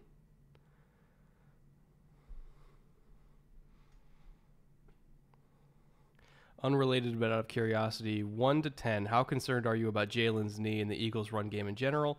And with Juergens supposedly coming back, how much of a difference will that make? I mean, Juergens coming back does make a big difference, for sure. As for how concerned I am about Jalen's knee, I mean, I don't know exactly what the severity of his ailment is. I mean, clearly he's dealing with something. And I'll tell you what, I was really scared when it kind of like got bent awkwardly in that last game. I thought that was a bad one, but that's the thing is like the squats.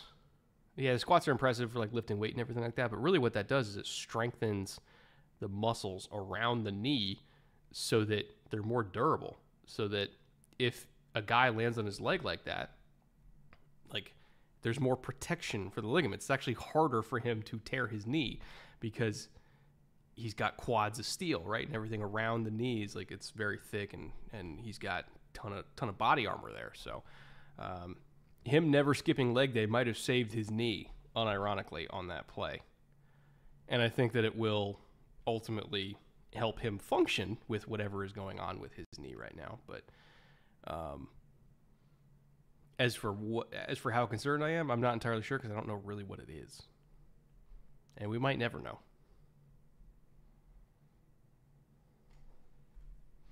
You missed my super chat. It was that as a Seahawks fan, I'm a war veteran when it comes to weird heart attack inducing games. Yeah, see, especially when it comes to heart attack inducing games involving Russ, you've done far too many tours. Far too many tours. Like you know how this is going to go. You've seen it many times.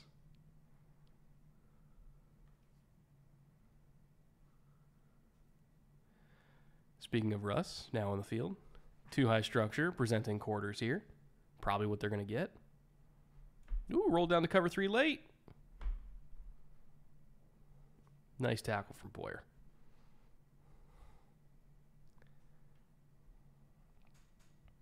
Did audio quality go down? I don't think it did. I didn't touch anything. But chat, you can feel free to tell me if something got messed up.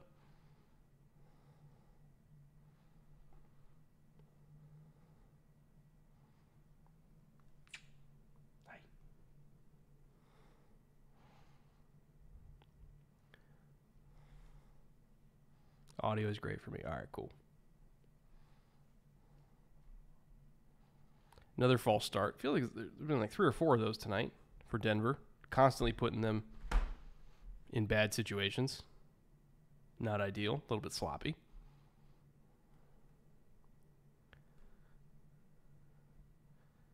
What are your thoughts on Rodgers aiming for a mid-December return from his injury, and how do you think it will affect the Jets' season? I'll believe it when I see it. Again, we're talking about a 4-month return for an Achilles tear. I will believe that when I see it.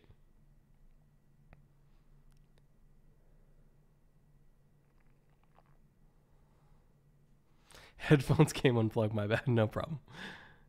Oh, God, that was a backwards pass. Oh, that's a huge fumble. That's going to make it like 3rd and 20. Oh, no. Ugh. That's bad. That's bad. That's really bad.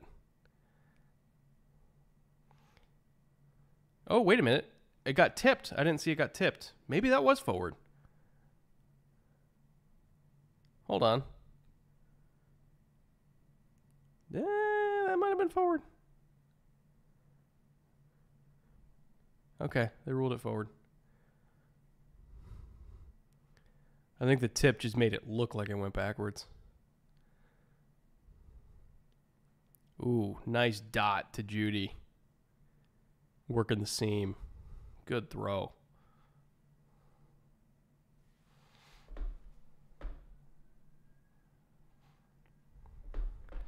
So look at this. They're presenting one high and then roll down. Oh. Okay, in cover 3, the seam's not supposed to be that wide open. Whoever the hook zone player was. Oh, Poyer bit inside. That's what it was. Poyer's supposed to expand out and play the hook, and he bit inside. Ooh. He's going to want that one back tomorrow when he looks at it.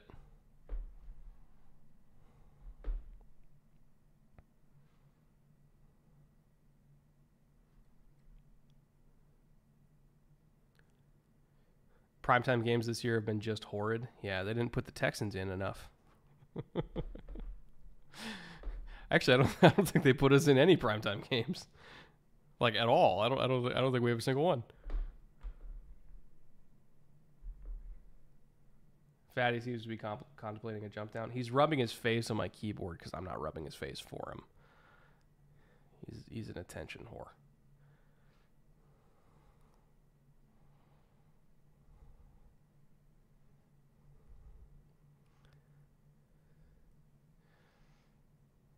All right, Broncos seem to be doing their best to set up a field goal.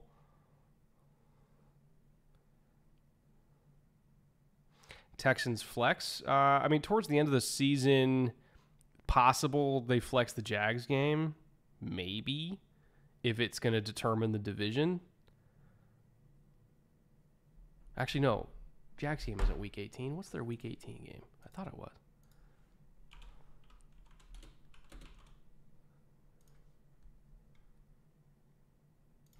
What is their week 18 game? It's Colts. That's what it was. No, they're not going to flex the Colts into prime time.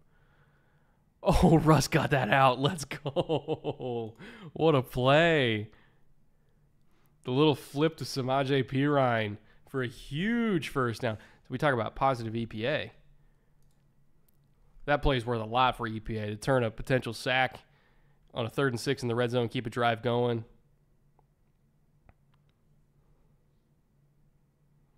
Massive, massive play.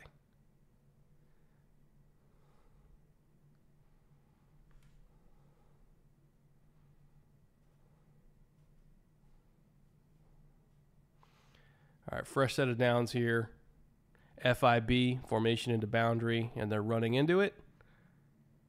I got a few out of it. We'll take that. We'll take that.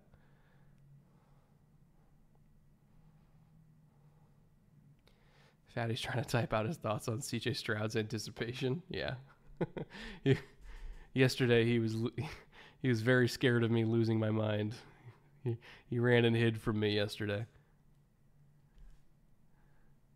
Is his name actually Fatty? Yes, it is. Yes, it is. We got them when they were tiny little, well, little and fatty, since we're little cat and fat cat. Because when we got them, we didn't really know how to name them. And one of them was very little, and one of them was very fat. And me, being a college student at the time, was not very creative. So I called them Little Cat and Fat Cat, which became Fatty and Little. Much to my wife's dismay.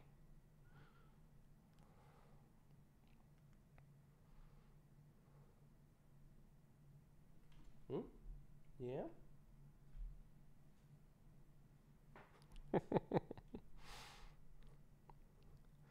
All right, 3rd and 4.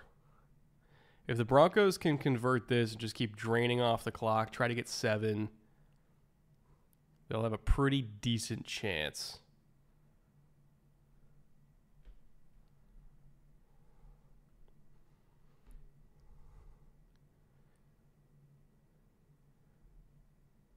Do they want the comeback? Yeah, they got the comeback. Oh! I think he was down. He was down. You got to call that down. So we talked a little bit earlier in the game about how any corner that's playing over the top, outside, a lot of offenses have a side adjust to convert to comeback, and that's exactly what they did. You push him 5 yards past the sticks, he's playing top down on you, you convert it to a comeback. And as long as the ball's out on time before you get back to the first down marker, it's going to be a first down. You just have to catch it low, and then you get it. So that's exactly what happened there. I'd be willing to bet against a cloud corner. That would have been an automatic convert to a fade. But when you're playing it top down, he's going to convert it to a comeback. Oh, you want out now? Okay.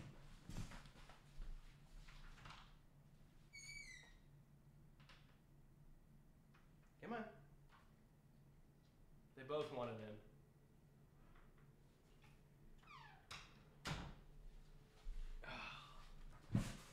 Now Little's here.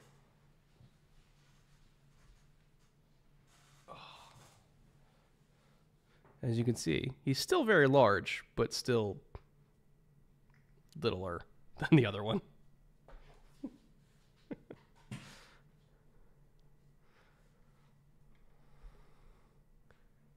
Yeah, so that's the smaller of my cats, and he's still very large. Fatty's 20 pounds, Little is like 15.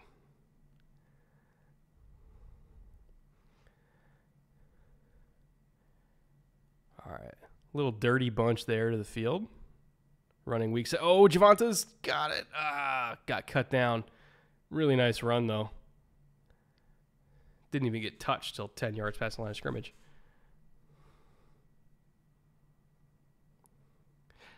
Or in or out, out or in.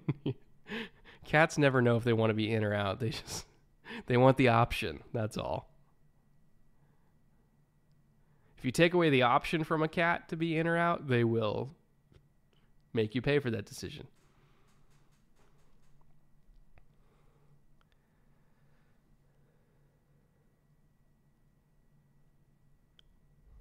All right. Wing stack. Another run from Javonte. God, he's running hard. Another first down. Look at this clock-killing drive. This has been a fantastic effort from the Broncos. What are they at now on this? How many minutes on this? Let's see. ESPN, Broncos, Bills. So let's see. They got the ball at the... So they're at 6:25 already?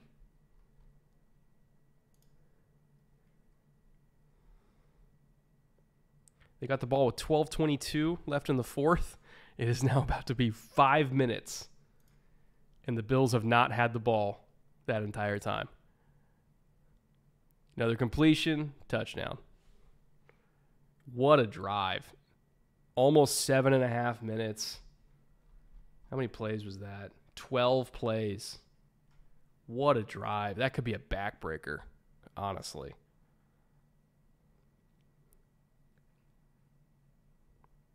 Great, great drive.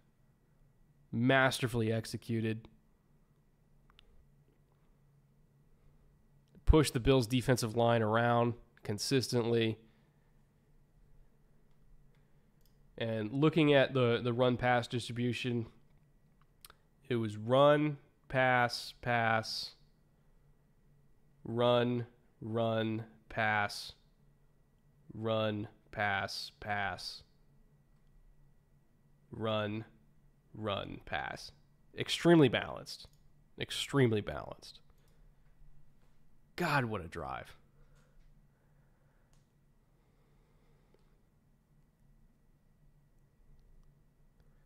What happened to the extra point?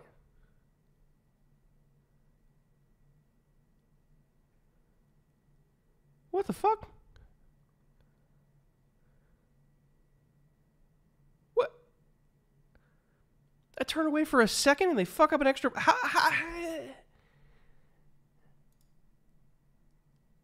I wasn't looking at the game for 5 seconds and they fuck up an extra point? Are you kidding me?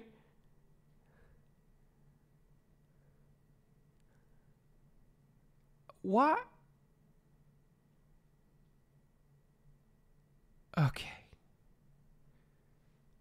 Okay. Fine. Like that's the kind of game this is. Fine. I will accept the premise that this is an NFL game, but I'm not happy about it. Good God.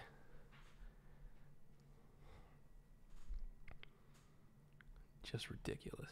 Just ridiculous. Like these are alleged professional football players. Like this game is close, but I'm not going to lie to you and say it's been great.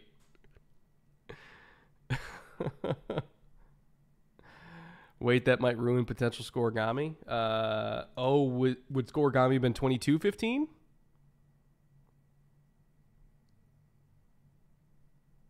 That would ruin scoregami, huh?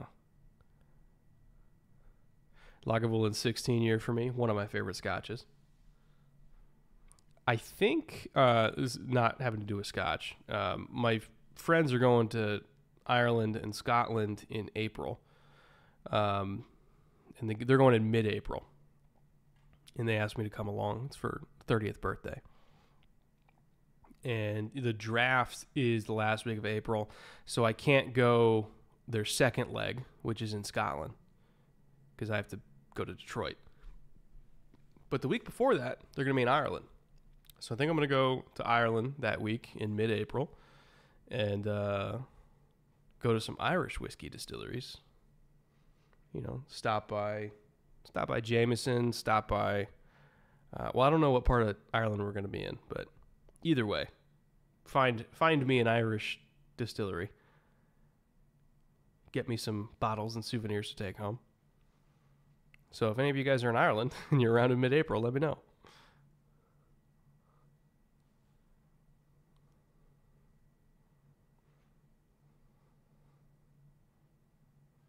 And then I come back, and like a day after I come back, I think is when I'm going to go to Detroit. So April will be a very eventful month for me.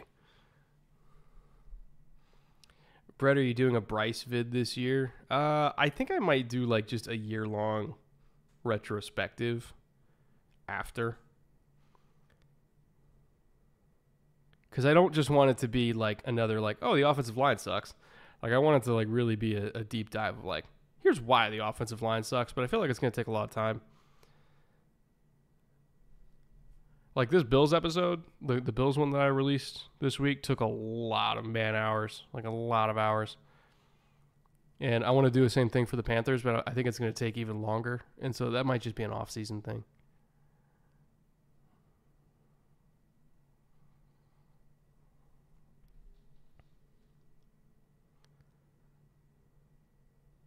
Oh, there goes Cook. Oh, God, another fumble. Oh, we got it back. What the fuck? No way. What? What? What is this game? Dude. This game is so drunk. And honestly, it's been drunk from the very start. High and tight, dude. High and tight. Come on now. Oh my God. Now, if he lost it, that would have been a Malort. That would have been a Malort shot if he lost it. He spared me, thankfully.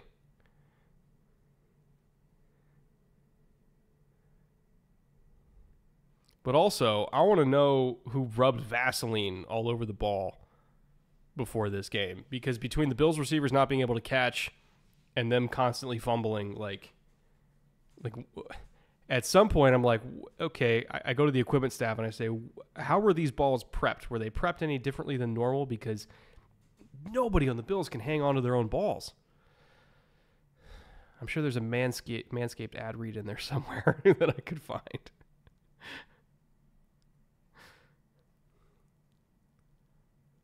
Another Cook run. Oh, easy peasy off the edge. See, when he hangs on to it, he's super explosive.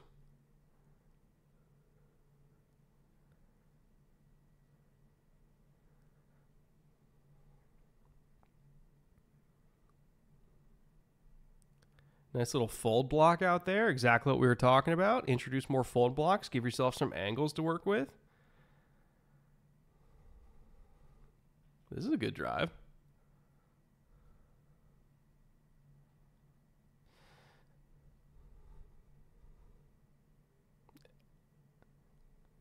Oh, he almost broke that too. Almost. Christmas, Ron Zacapa 23 XO, perfect tones for season. Yeah, you've been speaking very highly of the Zacapa 23 for a long time. It's still on my list to get it. But I have not forgotten. I have not forgotten. I know how much you love that one.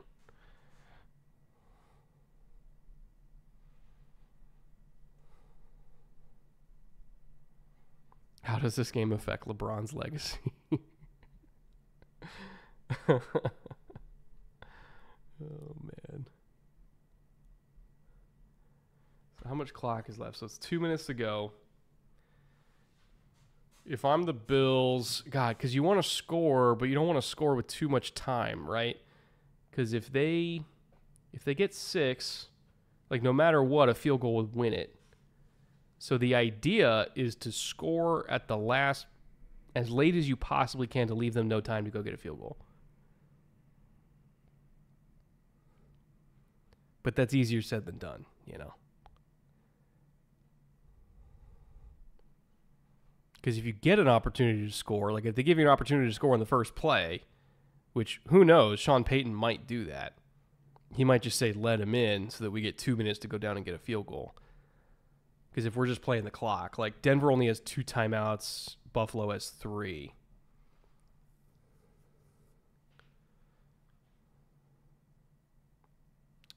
Now let's see, what's the down right now? I think it's second down, right? So it's second and goal. Coming out of the 2-minute warning. How about this? If you get a stop on second down, you call timeout, because if you then get a stop on third down, you burn your extra timeout, and then it's fourth down, and if they get it on fourth down, you're still going to have like a minute 40 with no timeouts to go get a field goal. So how about that? You don't let them score, but if you get a stop, you call your first timeout. If you don't get a stop, then you let them score, and you preserve the timeouts so that you can get it with like, I don't know, minute 20, minute 30, and 2 timeouts. So everything kind of relies on this second down. The over-under was set at 46.5. What is it at now? See, it's 20. Oh, God. Yeah, they're not even close.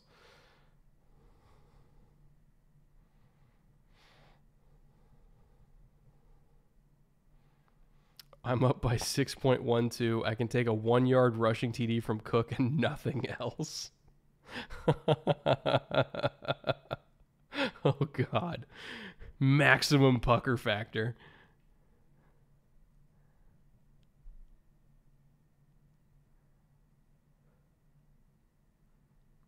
If they don't score, the season, I assume you're talking about the Bills. If they don't score, the season is over. Well, if they don't score, they'll be 5-5 in a very loaded AFC after losing a tiebreaker to Cincy. Like, it'll be tough. All right, Josh is in. So your fantasy game is saved. Josh is in. They score here. So Broncos are going to get it with, what, 1:55 and 2 timeouts? Now on the onus is on the Broncos, right? Because the Bills have all 3 timeouts still. So the Broncos need to work down the field quickly, but not too quickly. Because if they go down and get a field goal too fast, and you're leaving Josh Allen like 45 seconds or even 35 seconds and 3 timeouts, that's still not a guarantee, right? So there's still a lot of gamesmanship to be had here. Or not gamesmanship. What's the term for that? Not freakonomics. I don't know. There's a specific term for that I can't remember right now. I've had far too much bourbon. Strategy. Yeah, we'll go with that.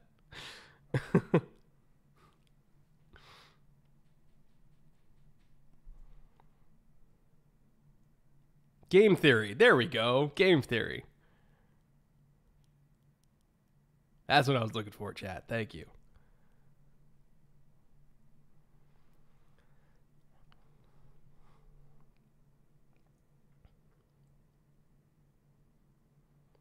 Losing the turnover battle by -3 and having a chance to win the game is crazy. That's the Bills, baby. That's what they do.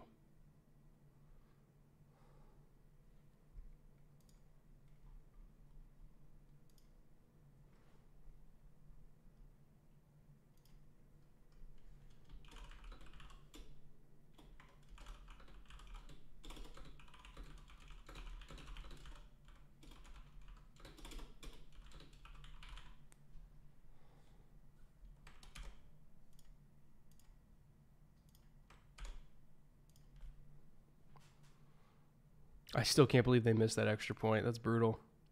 Completely changes this game. At least overtime was an option before.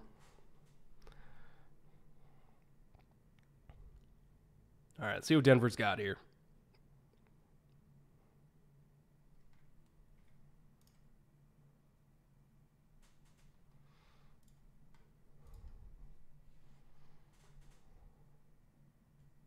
They missed 2 extra points? Yeah, fair point.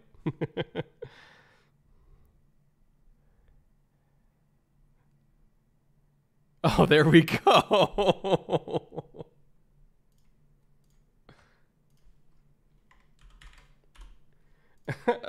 I tweeted as a joke a couple of minutes ago. They left too much time for Samaje Perine, and then he immediately gets a big gain. That's crazy. I didn't mean for that to happen.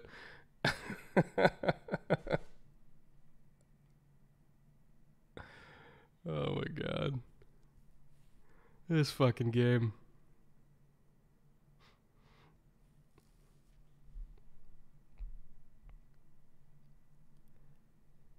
Who's down? Looks like a Bill.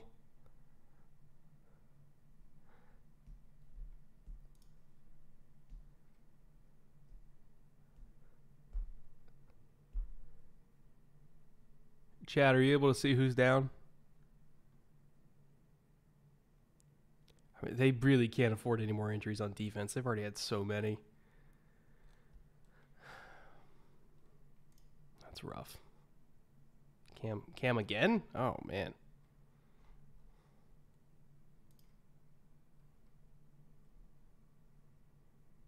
Second one tonight. Trying to see. I think he got a stinger from how he went in. His helmet was down. So he's kind of grabbing his arm. I think it might have been a stinger. Yeah.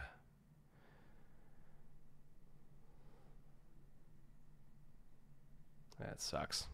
Those hurt.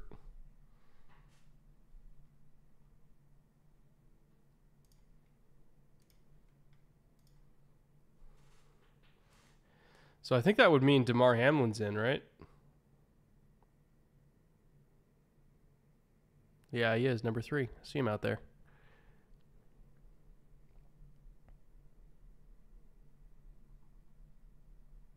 If DeMar Hamlin ends this game with a pick, you know that the NFL is completely scripted.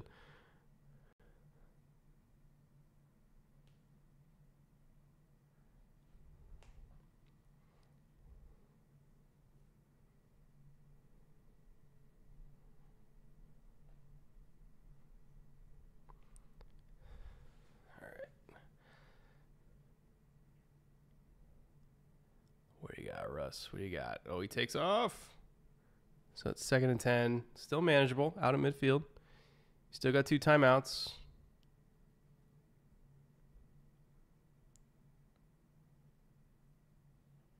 Obviously 4 down.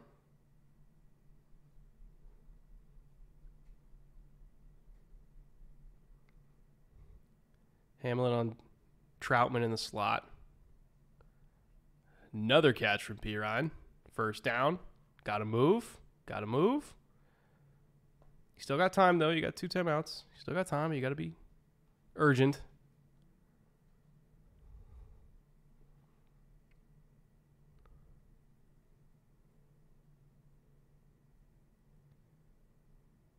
Still tackled and bound. You still got 2 timeouts. You're still okay. Slow is smooth. Smooth is fast.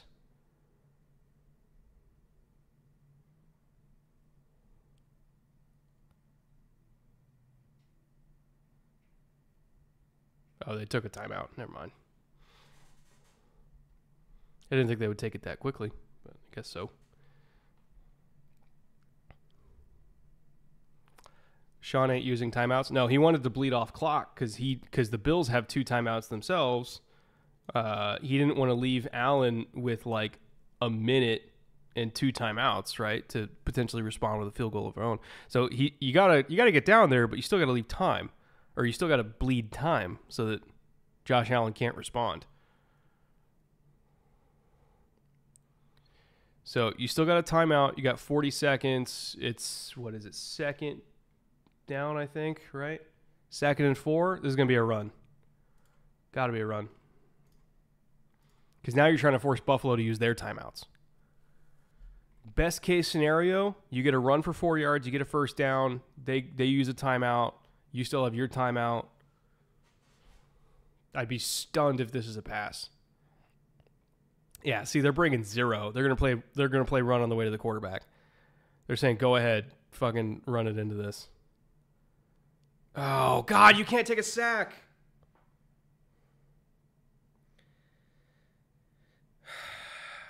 Jesus Christ. Do you not have a zero check? Like, what are we doing? Do you not have a check for... They were literally showing it to you for 10 seconds. What is your zero check?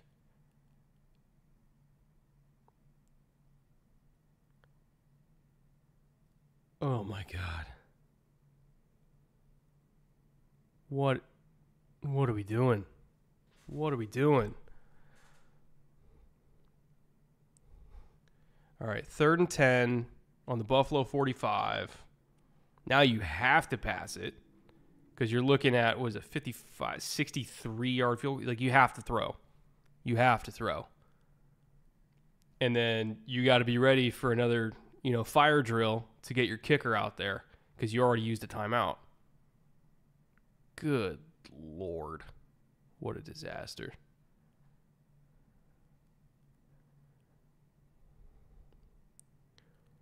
And they brought zero again. Oh, God. Oh, no, they got bailed out by PI. Oh, my God. Underthrown go ball. Best play in football, boys. Oh, my God.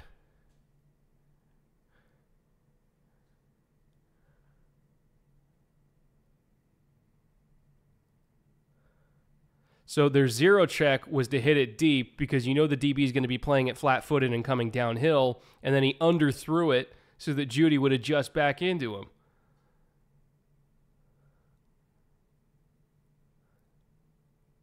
And Tehran took the bait. Unbelievable.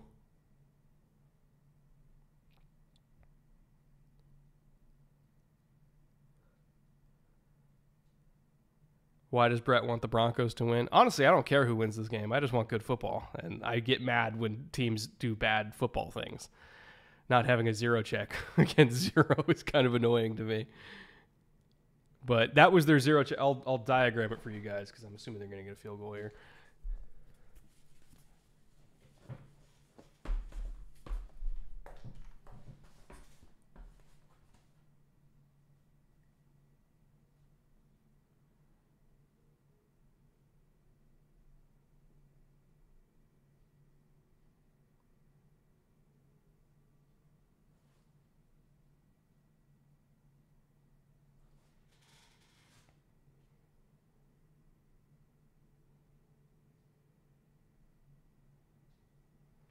All right, this is not like numerically accurate, but it's going to convey the concept, right?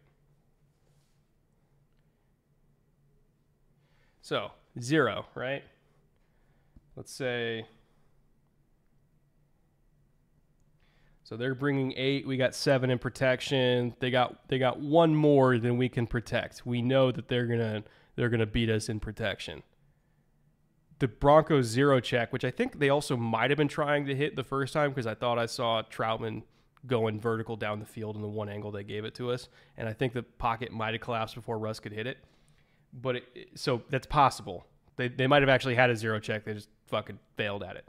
But anyway, the zero check they had on was it third and 10.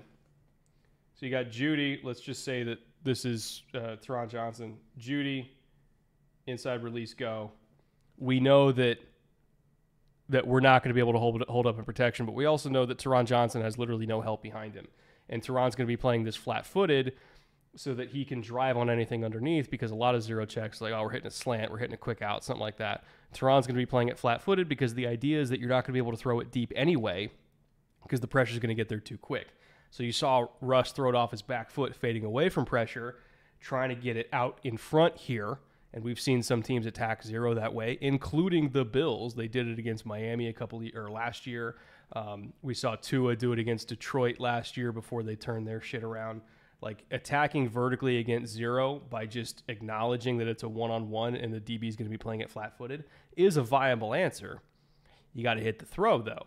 In Denver's case, because Russ threw it off his back foot, he left it here. Judy had to come back and adjust through Tehran Johnson, hence PI. Now, is that kind of a Shitty way to end a football game? Yes. Is it the rule? Yes. I think you could argue that it's... What? Oh, okay, they're doing... I was like, what's going on here? Why are their bodies moving? They were just doing their whole run people out drill thing. Oh, God, he missed it.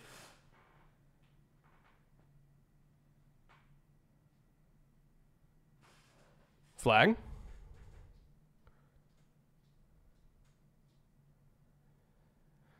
Dude, football is stupid. Why do I do this to myself? Oh, my God.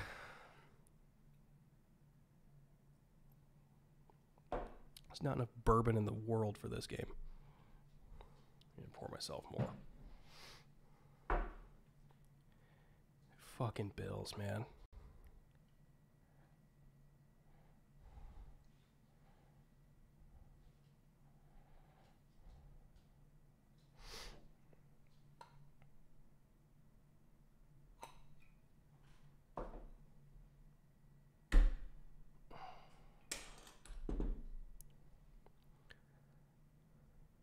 All right, hit it. Game over.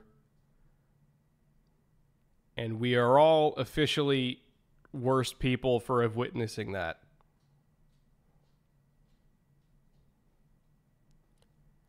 Do you feel fulfilled? I don't know if I do.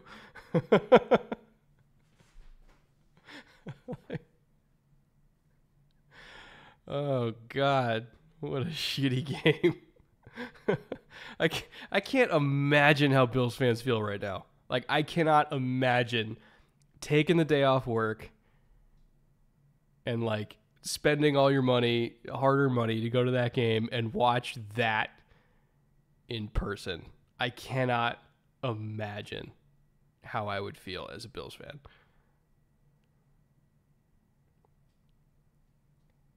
My God. Anyway, checking on the slip. We hit 3 out of 5. Did not get our $680 because I bet on a kicker because I'm an idiot. But we have an opportunity to redeem ourselves because on Thursday, again, over on our podcast channel, the Bootleg Football Podcast, we do Thursday night streams every single Thursday. It's Bengals-Ravens this week. We'll have the whiteboard out again. We'll be breaking stuff down. EJ will be with me. I will hopefully not have to drink any more Malort in that game. Knowing my luck, though, we'll see. Again, that's over on the Bootleg Football Podcast channel. And we have our Week 10 recap episode coming out tomorrow morning. And then, God, what else we got? And then we got a Week 11 preview coming out on Friday. So if this was entertaining to you, thank you. I try. I really do. Not saying I'm good at it, but I try. I hope you guys had fun tonight. I really enjoy how active you guys were in chat. We had great questions. The Grassi and Perna raid was awesome. I appreciate all of you very, very much. And remember, if you're a patron, we have our patron-only Q&A on the Discord tomorrow at 1 p.m. Eastern. I don't think I have anything else to plug. With that, hope you guys get a good night's sleep and mentally recover from whatever the fuck that was. Anyway, I'll see you guys very soon. Thank you.